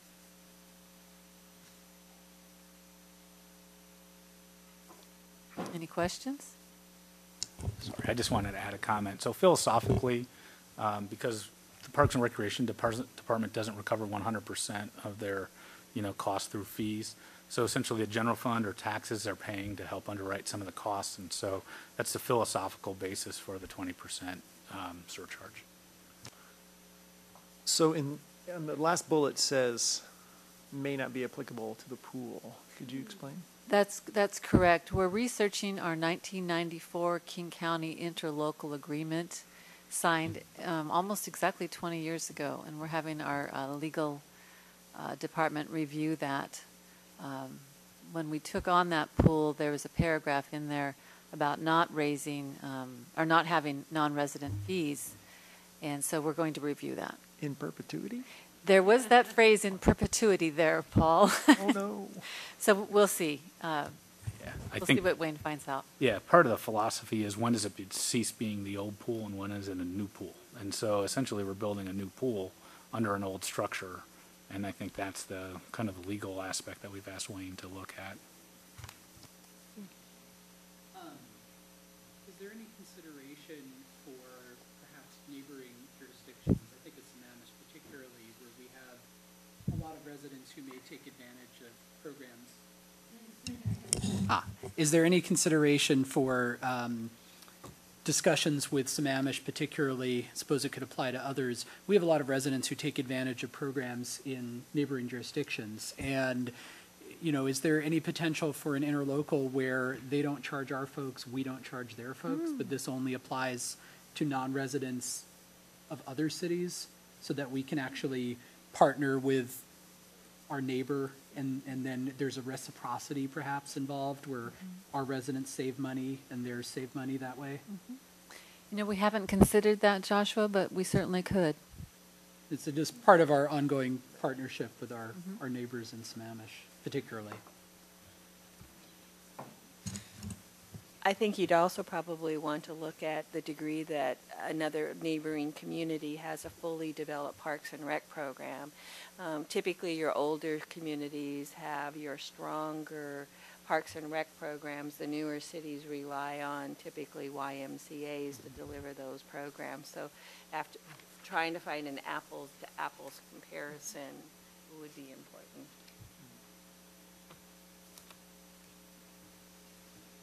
You know, Bob, you use the word philosophical or whatever to explain the 20%. Of course, in the agenda bill, you know, it says it's based upon research comparing. We see the data here. We compare. I'm going to ask you to repeat the philosophical comment. So, Apologize. thanks. So primarily because fees don't cover 100% of the costs affiliated with recreation programs, the general fund or our local taxpayers are essentially paying for the variance, the marginal variance between the revenue received from the users and the expenses affiliated with the program. And so because non-residents aren't paying direct taxes to the community, the variance is to cover that kind of in supplement to the general fund. Okay, thank you. I just wanted to make sure it didn't explain the actual number of 20%. And I didn't think you were trying to explain that. It's just, you know, and yeah, the basis is really clear. So that's all. Thank you. One of the things I would share with the council is the community I live in doesn't have a Parks and Rec program, and I'm an avid student of golf lessons. I take a lot of golf lessons, and that might explain why I'm not very good at golf, but I'm more than happy to pay that 20% surcharge to my neighboring community in order to get those golf lessons. So, and it really doesn't seem, it's not that much when you're maybe looking at golf lessons of $35. So. Thank you. Thank you. Good job, Brian.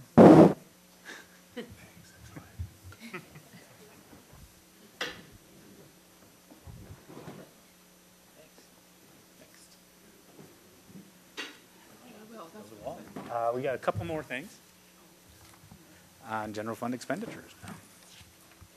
So it was really interesting because we've spent a lot of times, I think, setting the foundation for this council in previous years and really talking through the expenditures. And so when I was preparing on the expenditure side, I was having a hard time coming up with a really interesting story to talk about what's different compared to the 2014 budget. So a lot of this is actually going to go rather quickly.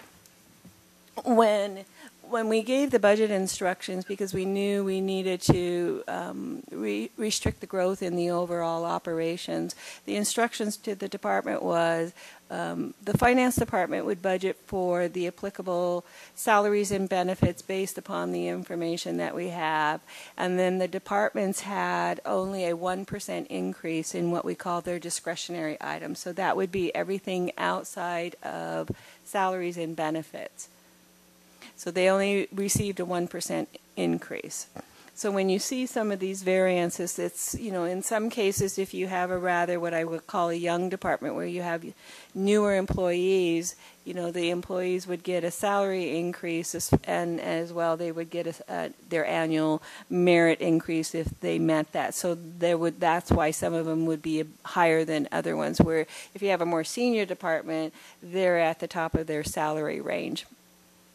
So in looking at the various departments, when you sort of go down the list and you look at the variances, and we'll talk about the ones in the next slide, but the first thing is I would encourage you to spend a little bit of time in going through your budget and looking at the accomplishments and the work programs for the departments. So I think within the existing resources of each of the departments, they're all striving to make their departments better, and they all are all including new types of programs or new efficiencies or something to make it a little bit better for either their customers or for their internal customers or their external customers.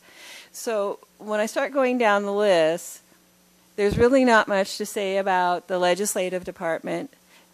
The only thing that's interesting in the municipal court is they're looking at taking that one court security officer and making it a regular part-time person. In the executive office, it's just pretty much business as usual. There's no special funding for any special programs. The same thing in the finance department. The one thing we have a slight increase is because of the cost of the Munis system and our annual monthly fee that we'll be paying. Don't you also have the project manager? The project manager is funded outside of the general fund because we had set some money aside, so it doesn't impact the general fund. What we did was over the years, as part of the equipment rental fund, we've been collecting money for the previous finance director for like the last 10 years. They've been setting money aside in order to do this eventual replacement. So nice. The legal department will be talking about, they'll see an increase, so we'll be talking a little bit more specifically about them. Support services, their increase, there's some cost. When we get down to the city clerk, you'll see the city clerks transferred some of their operating costs to the support services. So really, and their overall delta increase is not significant. Human resources, business as usual. The IT, pretty much business as usual. We had hoped to fund, they originally were a department of 5.5 FTEs, and currently they're at 3 FTEs with some external resources to provide them with day-to-day PC help. Originally, when we started going down and developing the budget, we were hopeful that we could keep the PC tech, bring that position back in-house, but when we were trying to balance the budget, we weren't able to commit to that position. City clerk, no changes there. The police department, not a significant increase, and part of their increases, they have been hiring a lot of new officers. So compared to a couple of years ago when we had senior officers, they're coming at the lower scale, and so their overall increase is small. Fire department is our largest increase. Communication, very constant. Human services, we have, we'll talk about them a little bit more. Development services, Charlie said he was flat, and he is, but what that really is, that's that expedited review, so it's the revenue coming in and the money going out for third-party review that the developers pay for. Economic development, flat. Parks and Rec, they've actually gone down. We'll be talking about that in their reorg. And then non-departmental went up. So part of our next conversation, well, before we go, so part of our conversation is the budget, though, went up 8%. You know, it went up 2.9 million. So that's really, when you take all those departments, they're pretty much constant. So where are we going to have the conversation? And the conversation is going to be on the next slide.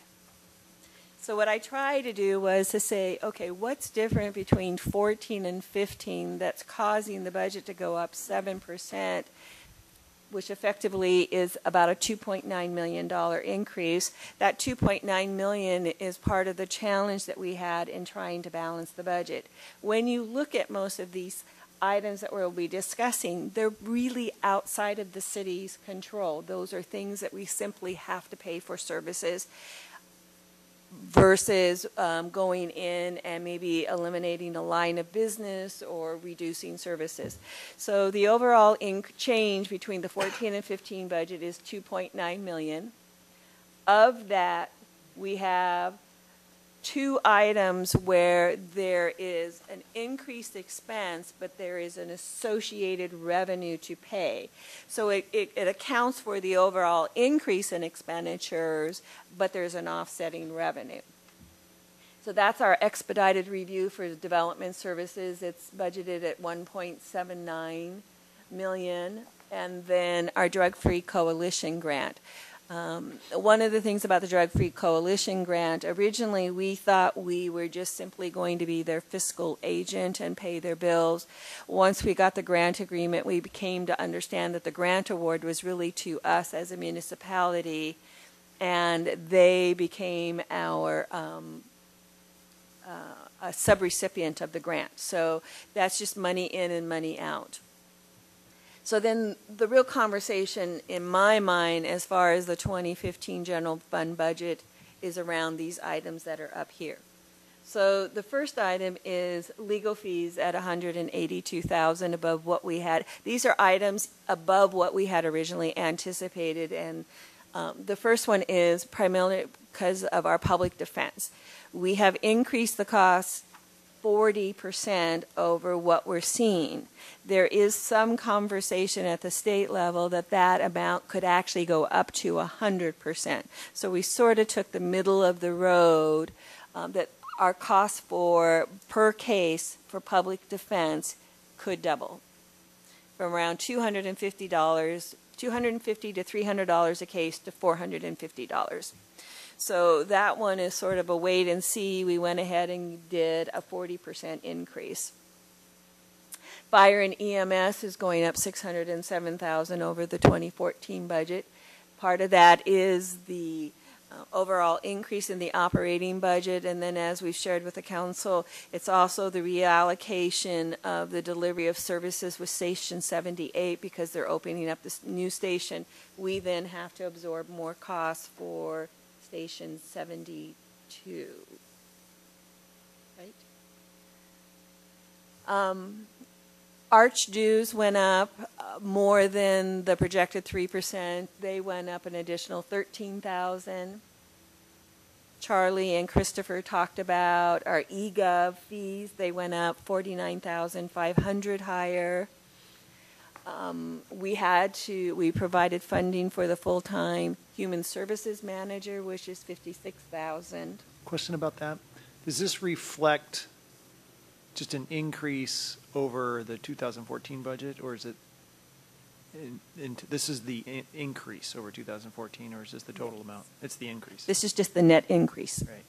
So legal fees for public defense will probably be... I meant specifically about the human services manager. Oh. Because it wasn't funded full year.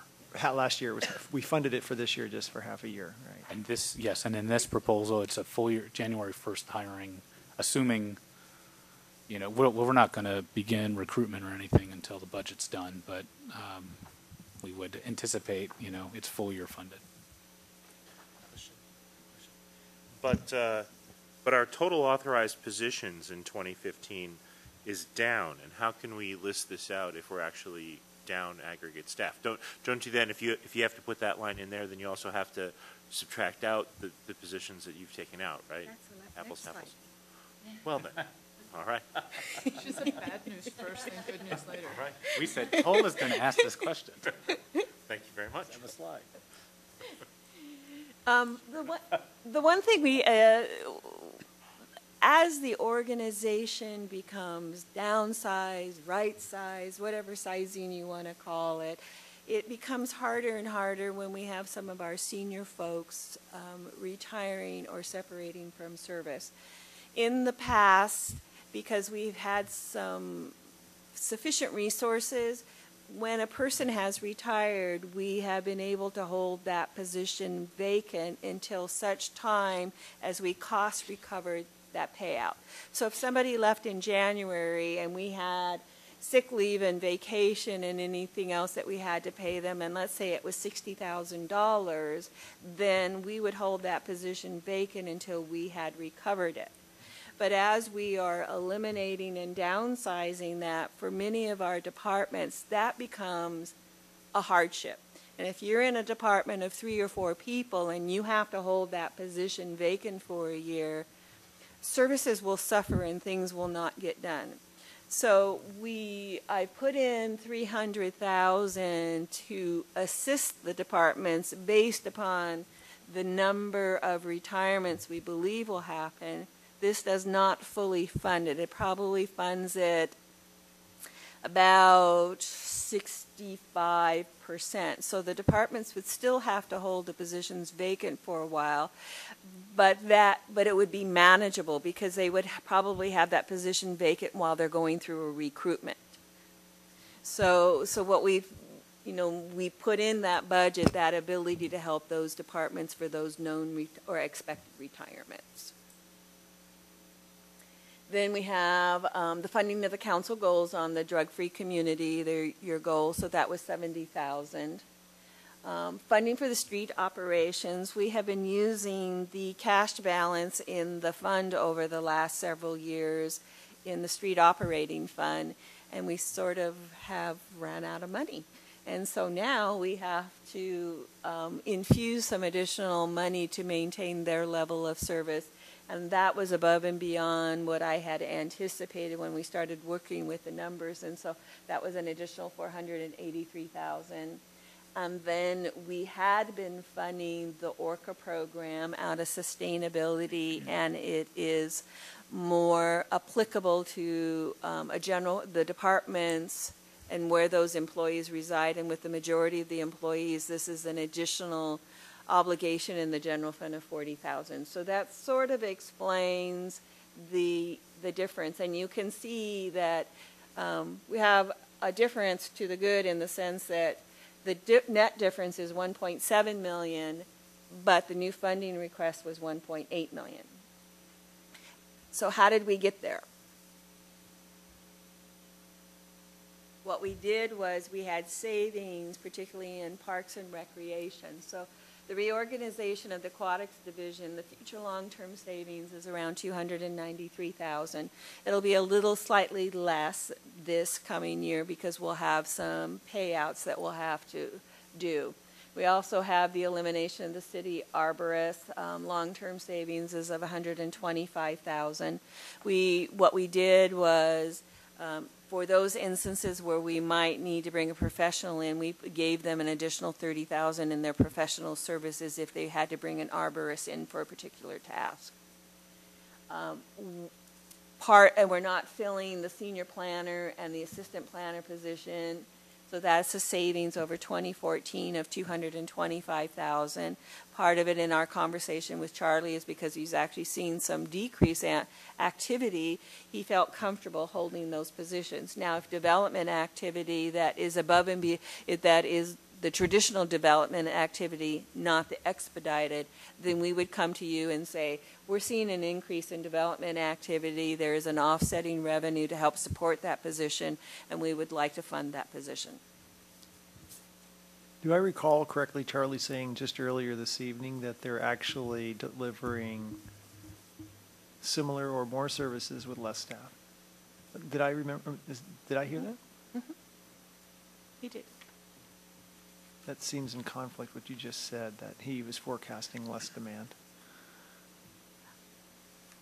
Well, because he's down those positions that he originally was authorized, so he's doing work that that he had more people for in the past. And going forward, he says, I can those positions just recently became vacant, and he said, I can hold them vacant.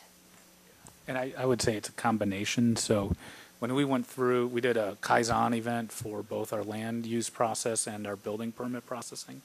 And so, for example, the land use processing, we cut 100 days off the amount of time, the cycle time that was involved with, once it hit the city to when the actual permit is issued. So some of that is efficiency that we're seeing. The second piece of that is we're just expecting less development to occur. So we're able to, as a result of some of the less development, we're able to cut those positions and then becoming more efficient. Otherwise, it may not be a full 2 positions that you probably would have seen cut. It probably would have been less than that.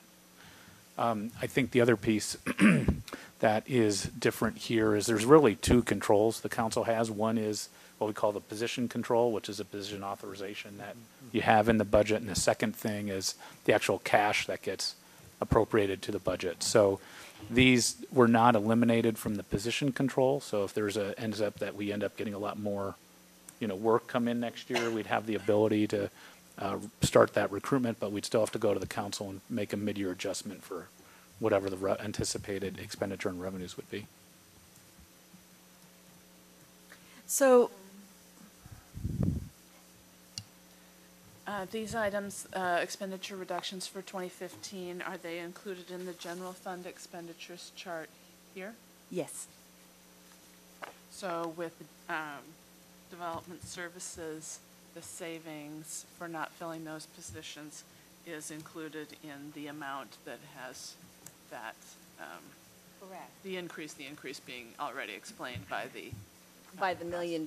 So his $1 million is just the pass-through money, and when you look at it overall, he effectively reduced it, the 2 positions plus the 150 he said earlier by finding efficiencies in his department.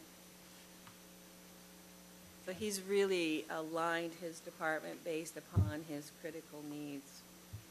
And where does the arborist savings, which department does that Parks come from? facilities. That's parks, okay. And human resource goes to human services, okay, thank you. Human resources. Human resources. Oh, I see, yeah, thank you. Now- Question, is the human resources director different than the human services manager? Okay. Yeah. So we are now going to fill a manager position, but leave the director position vacant? So the human resources is our HR department, and so we've been holding that vacant for a while. The human services is Totally different. yeah. So what this really is saying is if you go and look at the overall change in the general fund budget, the majority of the increases, the 1.8 million, is the piece that if we set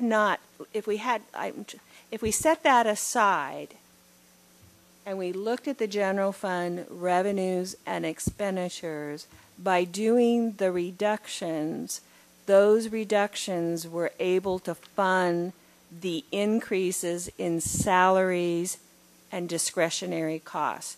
So had we not had those third-party transactions we had to deal with, our budget would have been balanced without any request for revenue increases. Does that make sense? For 1 year. For 1 year. Yeah, but I think the thing is, what we're trying to do, and the mayor was very clear when we put the budget together, is we want to build long-term financial sustainability for the city.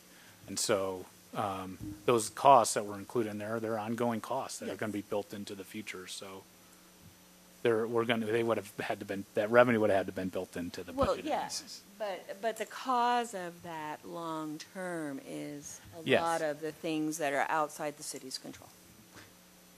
I couldn't repeat what you said if I tried. I know, I tried really. And you did a great job. I understood every word.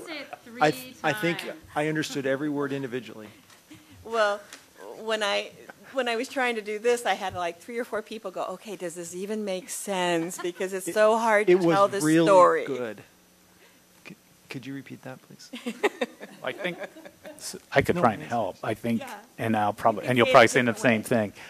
I think 2 things. One is we've got negotiated salary increases for next year, and then we're projecting salary increases for just exempt staff as part of that. And so without the cuts that we ended up providing for that we talked about there, plus the 1% variance in the operating costs, that really reflects, a big part of the changes in the overall budget. So the other piece was all those kind of one-time costs. So the fire department, EFR increases, some of those things are kind of outside of the control of the city. We had to pay for those expenses this upcoming year.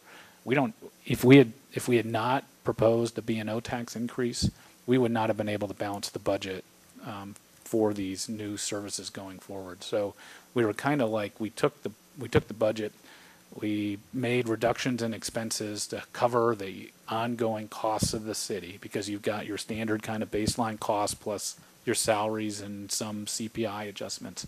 And then we had this whole new kind of additional costs that have been built on that are now kind of built into the future expenses of the city, and we had to find some new revenue to be able to, essentially what you said, to pay for those ongoing costs that are now built into the kind of the base budget of the city. I don't know if that helped at all. All these or not. costs up here are now ongoing obligations. They're not one-time obligations. So let me take a bit this. So what you're saying is that if we had not had these issues, you wouldn't have had to go after new revenues because you cut your other line items to match the increases you're going to expect. But we have these, so we had to go find other revenues, and they're ongoing, and you found ongoing revenues. Yes. Thank you. You had engineering or English degree? Because that was very well done. New ongoing covered by new ongoing expenditures covered by by ongoing revenue. That's he said it in 6 words or less. Well, it was maybe 16. We've been practicing enough. We're synthesizing it down. Right.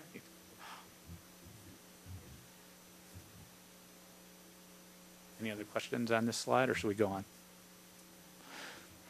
So, I mean, really, I think what we're trying to do is synthesize the major changes in the budget for you in this primary slide. So, next. Which I appreciate, because that's one of the exercises we struggled through last year, so I appreciate you focusing on that. Thank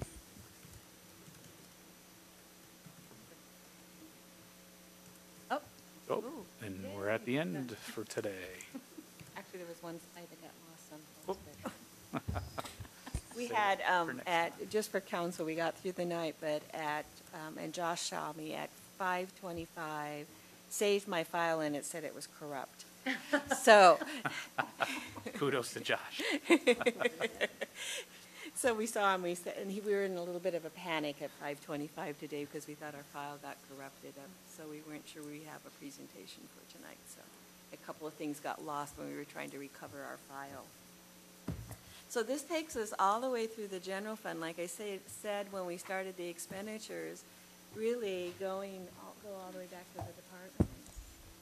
When we go back to this slide, again, they're really, the majority of the departments, except for the things that we had a conversation about, there really is no change, nothing really unusual to talk about.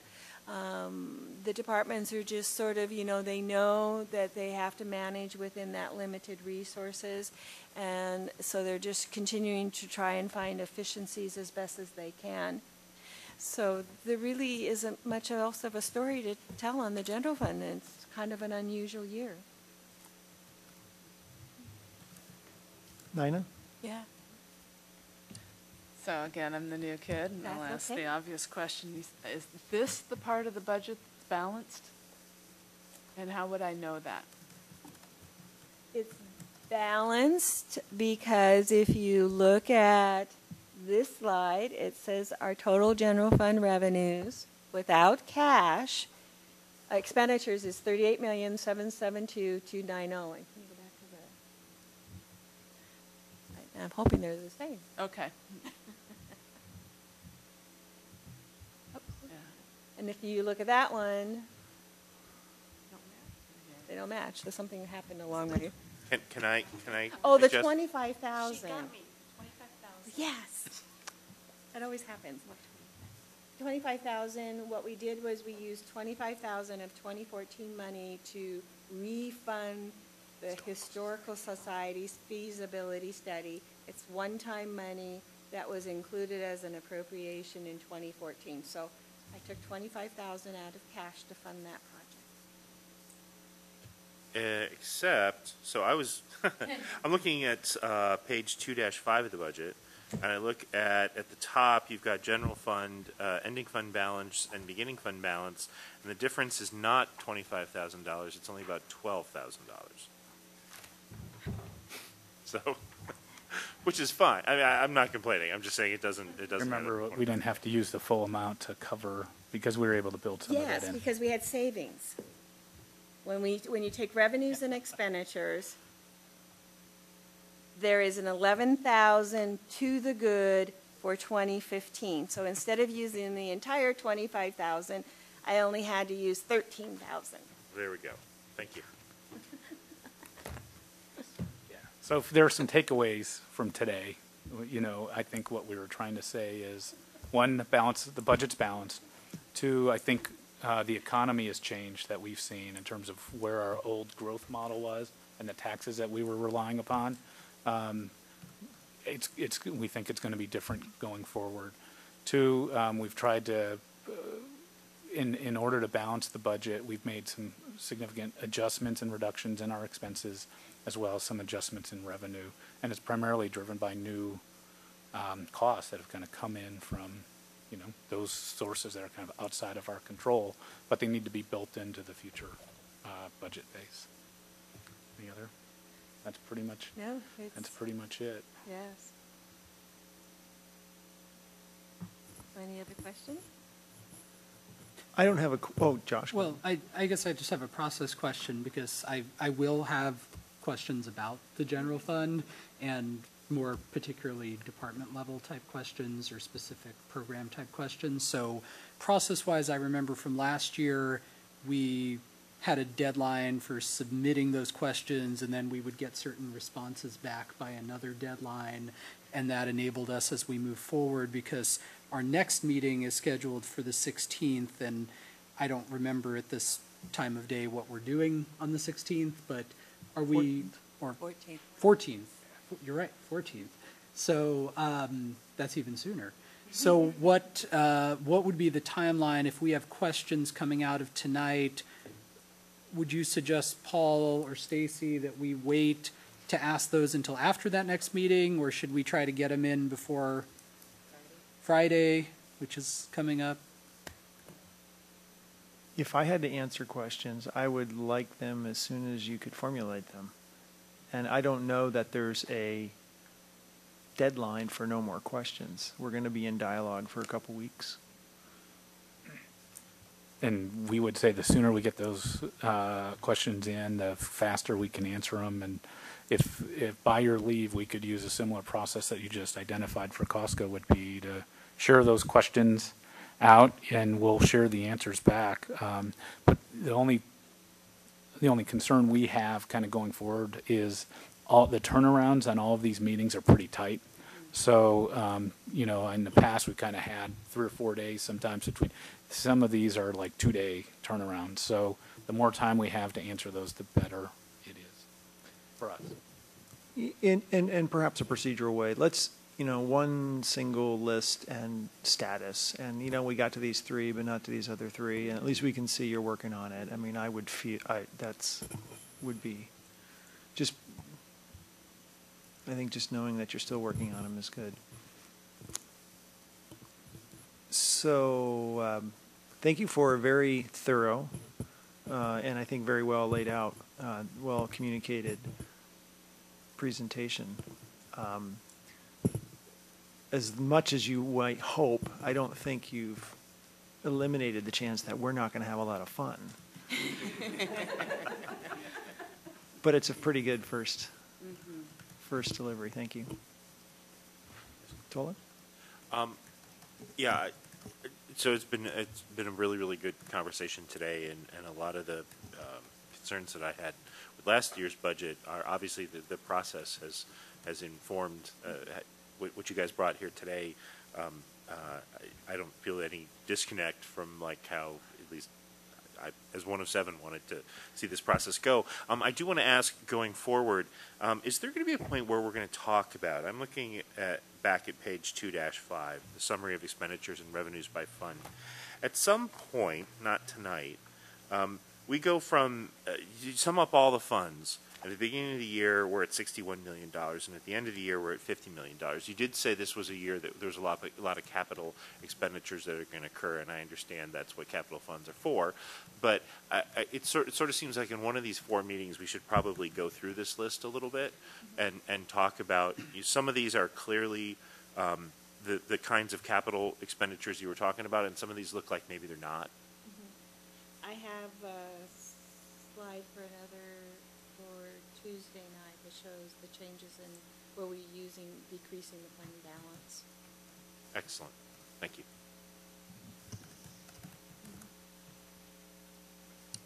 I just had an observation because to make when I was looking and trying to compare the expenditures and the revenues and seeing that it's balanced, but there are significantly higher increases in the expenditures than there are in the revenues.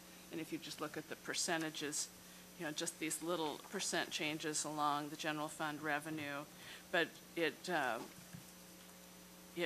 works out because the 2014 budget had higher revenues than expenditures. So there was room for the expenditures to be increased more. And the reason that I looked at that, and I just wanted to make a note of it because I want to come back and learn more about it, on the expenditures, though we say there aren't many changes or anything to talk about, it seems like the legal expenditure increase of 43% and the human services, though they are explained, they are significant. They're not an insignificant increase. It's a matter of opinion. Yeah. As a percent. Pardon me? As a percent, yeah. Yeah. Yeah. We should look. I thought the same thing. If we just saw the actual amount, because when your basis is much lower. Yeah.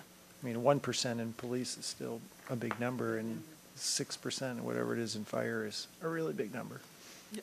And 43% in a smaller one is not a big number at all.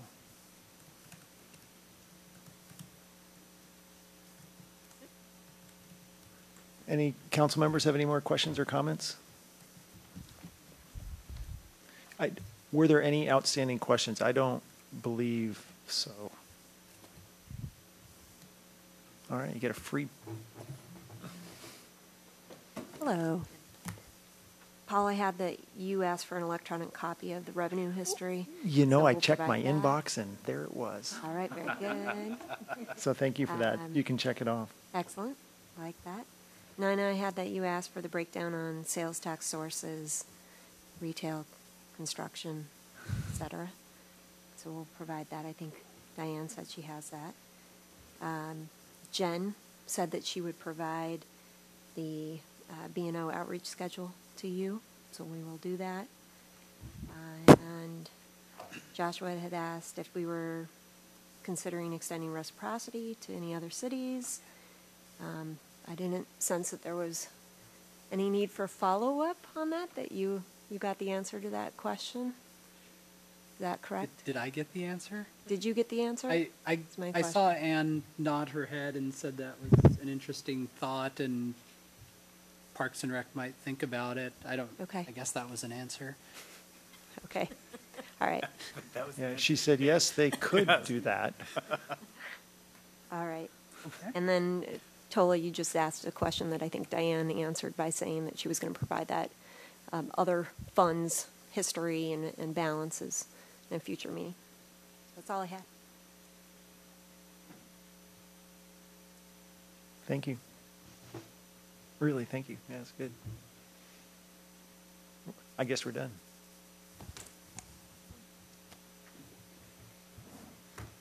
This meeting is adjourned.